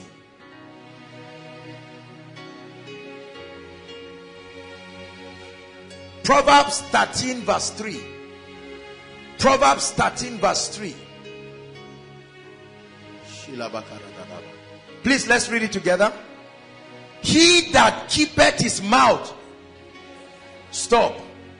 How do you keep your life? Insurance? Answer me. I'm not against insurance. Do life assurance, life insurance. But the Bible, the written word of God, the living logos. He that keep. How do you keep your life in the spirit? By keeping your mouth. Papa Hagin said this. Kenneth Copeland said this. Those guys said these things. So many people. I speak life. I speak life. I speak life. He said, I set before you life and death. I set before you blessing and cursing, but I can only advise you, choose. He said, he that keepeth his mouth, keepeth what? He said, but he that openeth wide his lips, speaking nonsense any day, any time, and saying it does not matter, he says that he shall have what? As a fruit. Brothers and sisters, listen. Ladies, when we are about to pray, in the midst of your prayer, you will lay your hands on your womb and pray and say, no devil, no devil. Are you hearing what I'm saying? Some of you are afraid right now. The rate at which ladies are scared of fibroid is alarming. You are just eating too much. You look at your stomach and say, this thing, this is how it starts. I have the power to create, and I have the power to destroy. The power of words is in its ability to activate spiritual laws. That's what I want you to know. Many of us have been taught that words are powerful, but what makes it powerful? Words are keys in the spirit. They activate laws. So now, it's not just blind confession. Oh, I'm rich, I'm rich, I'm rich, I'm rich. As if you are reciting a magic formula. No, that's madness. You speak out of the abundance of knowledge, that when I declare that I am blessed, I am activating something. You wait until we have the other series that we have. There are so many things that you will learn this year. 2 laws you have learned tonight. The first one is that there are spiritual laws, and that one of the laws, listen, is that to change your outside, you change what is inside. Stop wasting your time. Whatever you don't like outside, get the renewal, the mind component of what you want outside. Bill Johnson got it right when he wrote the book, The Supernatural Power of a Transformed Mind. I don't expect this ministry to ever go down. We will keep speaking it. We will keep rising. I expect every one of you in this year to break on every side. And whenever I pray for you, that's what I pray. I don't pray blindly and say, Lord, your will be done. I know what his will is. His will is not fake. His spirit has revealed his will in his word. I wish above all things that thou mayest prosper and be in health, even as thy soul prosper. For I know the thoughts that I think towards you, said the Lord. They are thoughts of good and not of evil, to bring you a future and an expected end. Hallelujah. Rise up on your feet. We are going to pray. We'll pray for just 5 minutes. But I want us to take this serious, because as we are praying, something will be happening to you. Lift your voice and thank him for the word. The reality of spiritual laws. Bless him. Bless him for the word. Don't trivialize what you have received. It has changed kings. It has made champions. You only arise and shine when your light comes, and then the glory of the Lord rises upon you.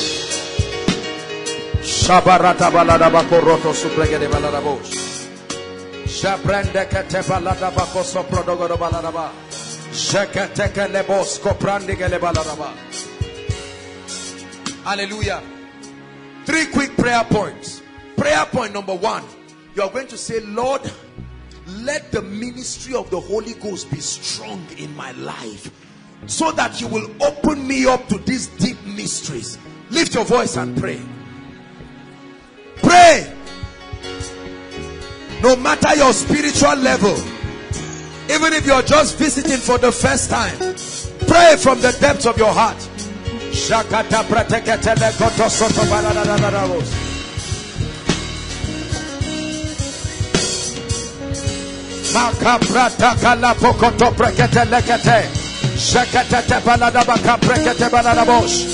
Please pray inside and in the overflow.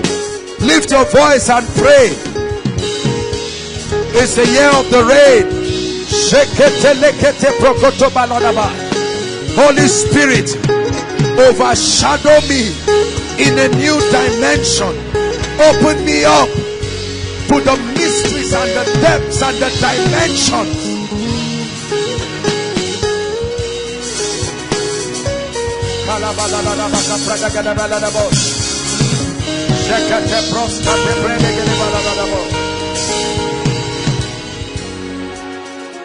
Hallelujah.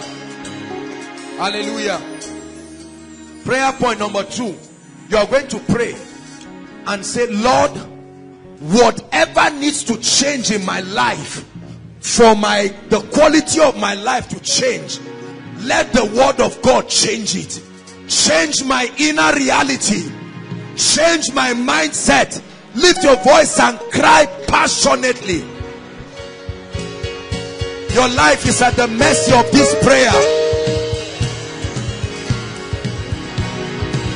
Lord, I desire a new level of excellence, a new level of grace, a new level of possibility in my life.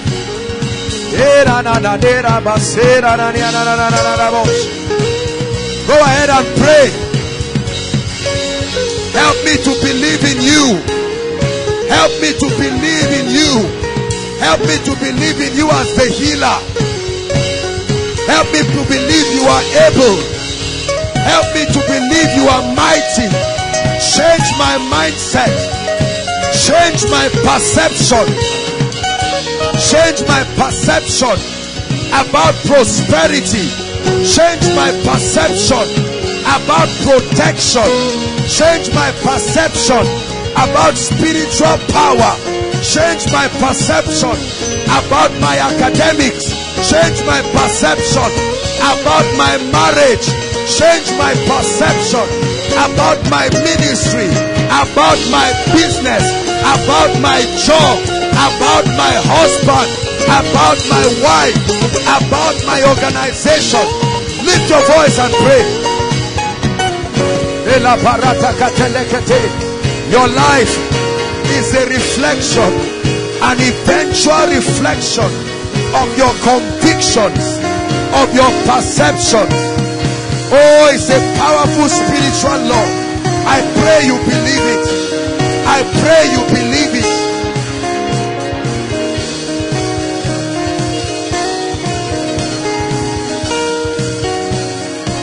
Hallelujah. Last prayer point.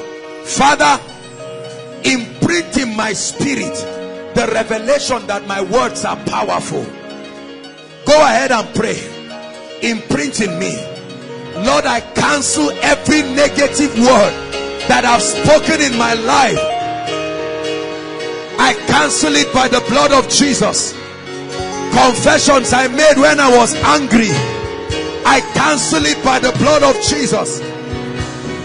Dangerous laws I activated that killed favor in my life. Confessions that killed my prayer life. Confessions that killed my integrity. Lift your voice and pray, Koinonia.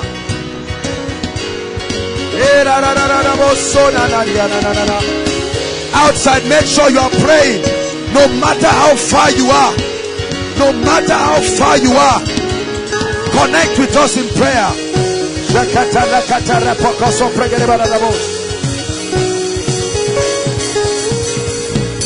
Hallelujah. Hallelujah. Now find a neighbor, and for the next 1 minute, I'd like you to activate laws over that person's life. Activate favor, activate grace, activate hunger for spiritual things. Close every door of witchcraft, close every door of failure. Find a serious neighbor that came to Koinonia to pray. Lift your voice and pray.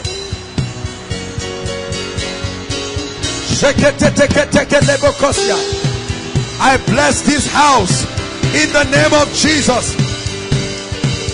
I command favor upon your people. I command favor. I command long life.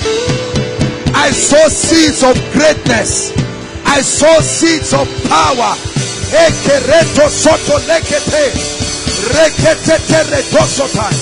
I release the operation of the Holy Ghost upon lives, upon families. I command supernatural dreams. I command visions. I release encounters with the Holy Ghost, encounters with the Spirit of might, encounters of favor, encounters of power. I command no death, no accident, no terrorism, no bomb blast, no witchcraft.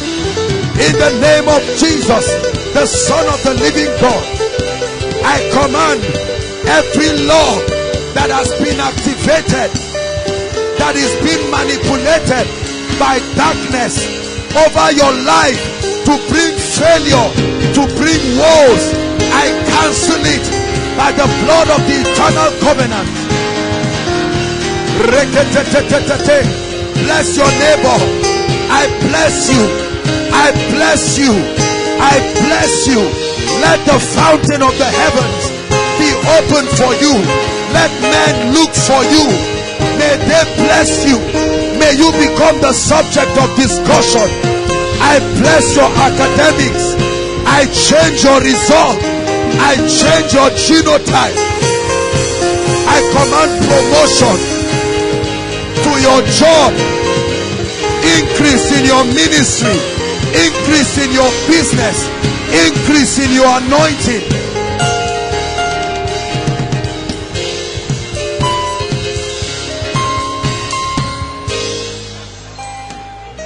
Hallelujah. Lift your hands. Listen, what I'm teaching you now is the true spirit of prophecy. Many people speak, but the problem is we have not been taught what happens in the spirit when we speak. In 1 minute, I want to release words on your life. Listen, now you know what happens. Listen, demonic spirits, enchantments and spells, all they do is to activate laws against you. That's all that happens. When they enchant things, the Bible says in Job chapter 5 that you will be delivered from the scourging tongues of men. Men use their tongues to tie your destiny. Men use their tongues to tie your womb. But I come tonight with the rod of a higher priesthood. Lift your hands and receive this prophecy. In the name that is above all names, I command opportunities. I command opportunities. I command favor.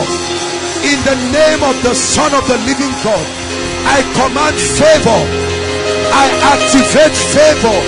from the realm of the spirit, the rain of favor, the rain of goodness, the rain of favor, the rain of goodness, in the name of Jesus Christ. I speak against every infirmity that has challenged your body. The power that spoke it into being, I curse that power and I command that that infirmity leaves your body now. These hands that are lifted, may men bring finances to that hand. I prophesy it in the name of the Lord Jesus, that this week that is coming, these hands that are lifted, I tell you, many of you will return with testimonies in the name of Jesus Christ. Whatever manipulates your intelligence so that you don't understand what is taught, whatever tears the devil sowed among the wheat, in the name that is above all names, I release you from that power now. Hear me. Anyone here who has been cursed by your parents, they did not know, they were angry, but they didn't know they activated a law that has made things to work against you. I stand under this apostolic office tonight. I reverse that law in the name of Jesus. I reverse that law in the name of Jesus. For everyone that caused you, I bless you. I bless you. Some of us, everything works for everybody until it gets to your turn. Things are so hard. A little thing you have to suffer. In the name of Jesus, in this year of the rain, I prophesy upon your life, let supernatural ease come to your life. Whoever must call you and help you and open the door for your next level, wherever they are, in the name of Jesus, the same way wise men saw the star and they went to Jesus with gifts, I call them wherever they are, may they come to you in the name of Jesus.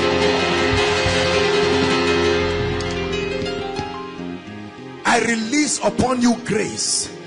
Beginning from today, whatever you do will prosper.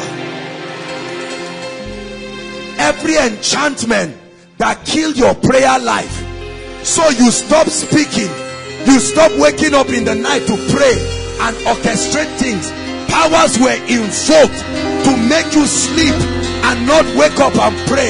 Right now I stretch my hands to the heavens, and in the name of the God of heaven, I command those spells broken.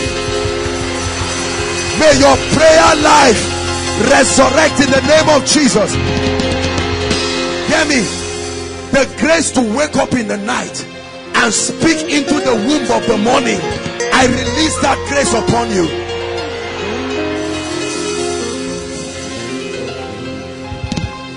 Ladies, whoever has called you weak and whoever has said you will not amount to anything, in the name of the Lord Jesus, I cancel that statement now in the name of Jesus. Hear me. Whatever your life has been associated with before now, sickness, failure, lack of spiritual fire, in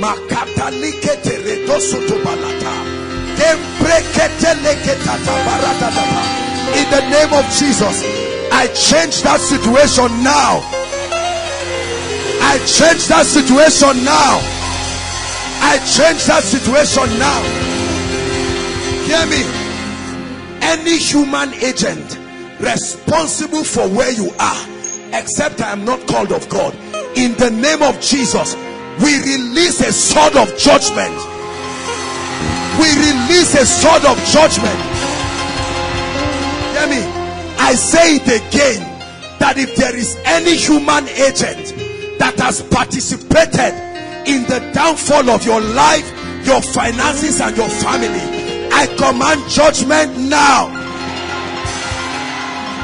I command judgment now. Look at the brother that shared the testimony. 2005 to 2015. Whatever wants to tie you, that when others are moving, you will not move forward. In the name of Jesus, I release you today in the name of Jesus. Hallelujah. Your assignment for this week, as we prepare for the miracle service, next week Friday will be fire in this place. We will engulf this place with fire. Hallelujah. Please make sure you invite everyone you truly love. God is good. This is the year of the rain. There is no distance that is too far for anybody who truly wants solution in their lives. Are you hearing me? There are people that have been needlessly barren for decades. What for? What for? Is there no balm in Gilead? The problem is we are talkers. We speak a lot of rubbish without revelation. But let me tell you, not everyone is fake. There are men that have taught something truly in the spirit. Hallelujah. Lift your hands and give him thanks. We're out of time. Jesus, we bless you. Jesus, we bless you. Jesus, we bless you. Our time is up, but I just want you to be patient for a few minutes. Those who have never given their lives to Christ, now listen. This is very serious. This is one of the reasons why we stand. In the realm of the spirit, your connection matters. If you are not in Christ, inside and outside, or at one time you have committed your ways to God, but for some reason you found yourself, your life just went haywire, and you're saying, Lord, I want to start 2015 on a very good note. Wherever you are, inside and outside, I'm giving you an opportunity to come out here right now quickly, to give your life to Jesus and to rededicate your life. Don't wait for anybody. You know yourself. The Lord is speaking to you. Encourage them. Encourage them if there are any people. Inside and outside, no matter how far. This is very important. God bless you. God bless you. They are coming. Appreciate them. Don't be afraid. The devil is a liar. Koinonia, clap for them. Encourage them. We call the devil a liar tonight. Sister, don't sit back there. It's a new season. It's time to get serious with Jesus. It's time to say, Lord, I give up everything. I mean business with you. I mean business with you. They are coming from outside. Celebrate them. They are coming to Jesus. They are coming to Jesus. They are coming to Jesus. Keep coming. We are out of time, but keep coming. They are coming to Jesus. As you come here, begin to talk to Jesus Christ, the King of Kings and the Lord of Lords. God bless you. Keep coming. Keep coming. Talk to the Lord passionately from your heart. Talk to the Lord and say, Lord, it's over. I mean business with you tonight. I mean business with you tonight. I mean it from your heart. Hallelujah. Now thank you for coming out. Place your hand on your chest as I lead you to make this prayer. You're not reciting a poem. Remember, we said words activate certain things.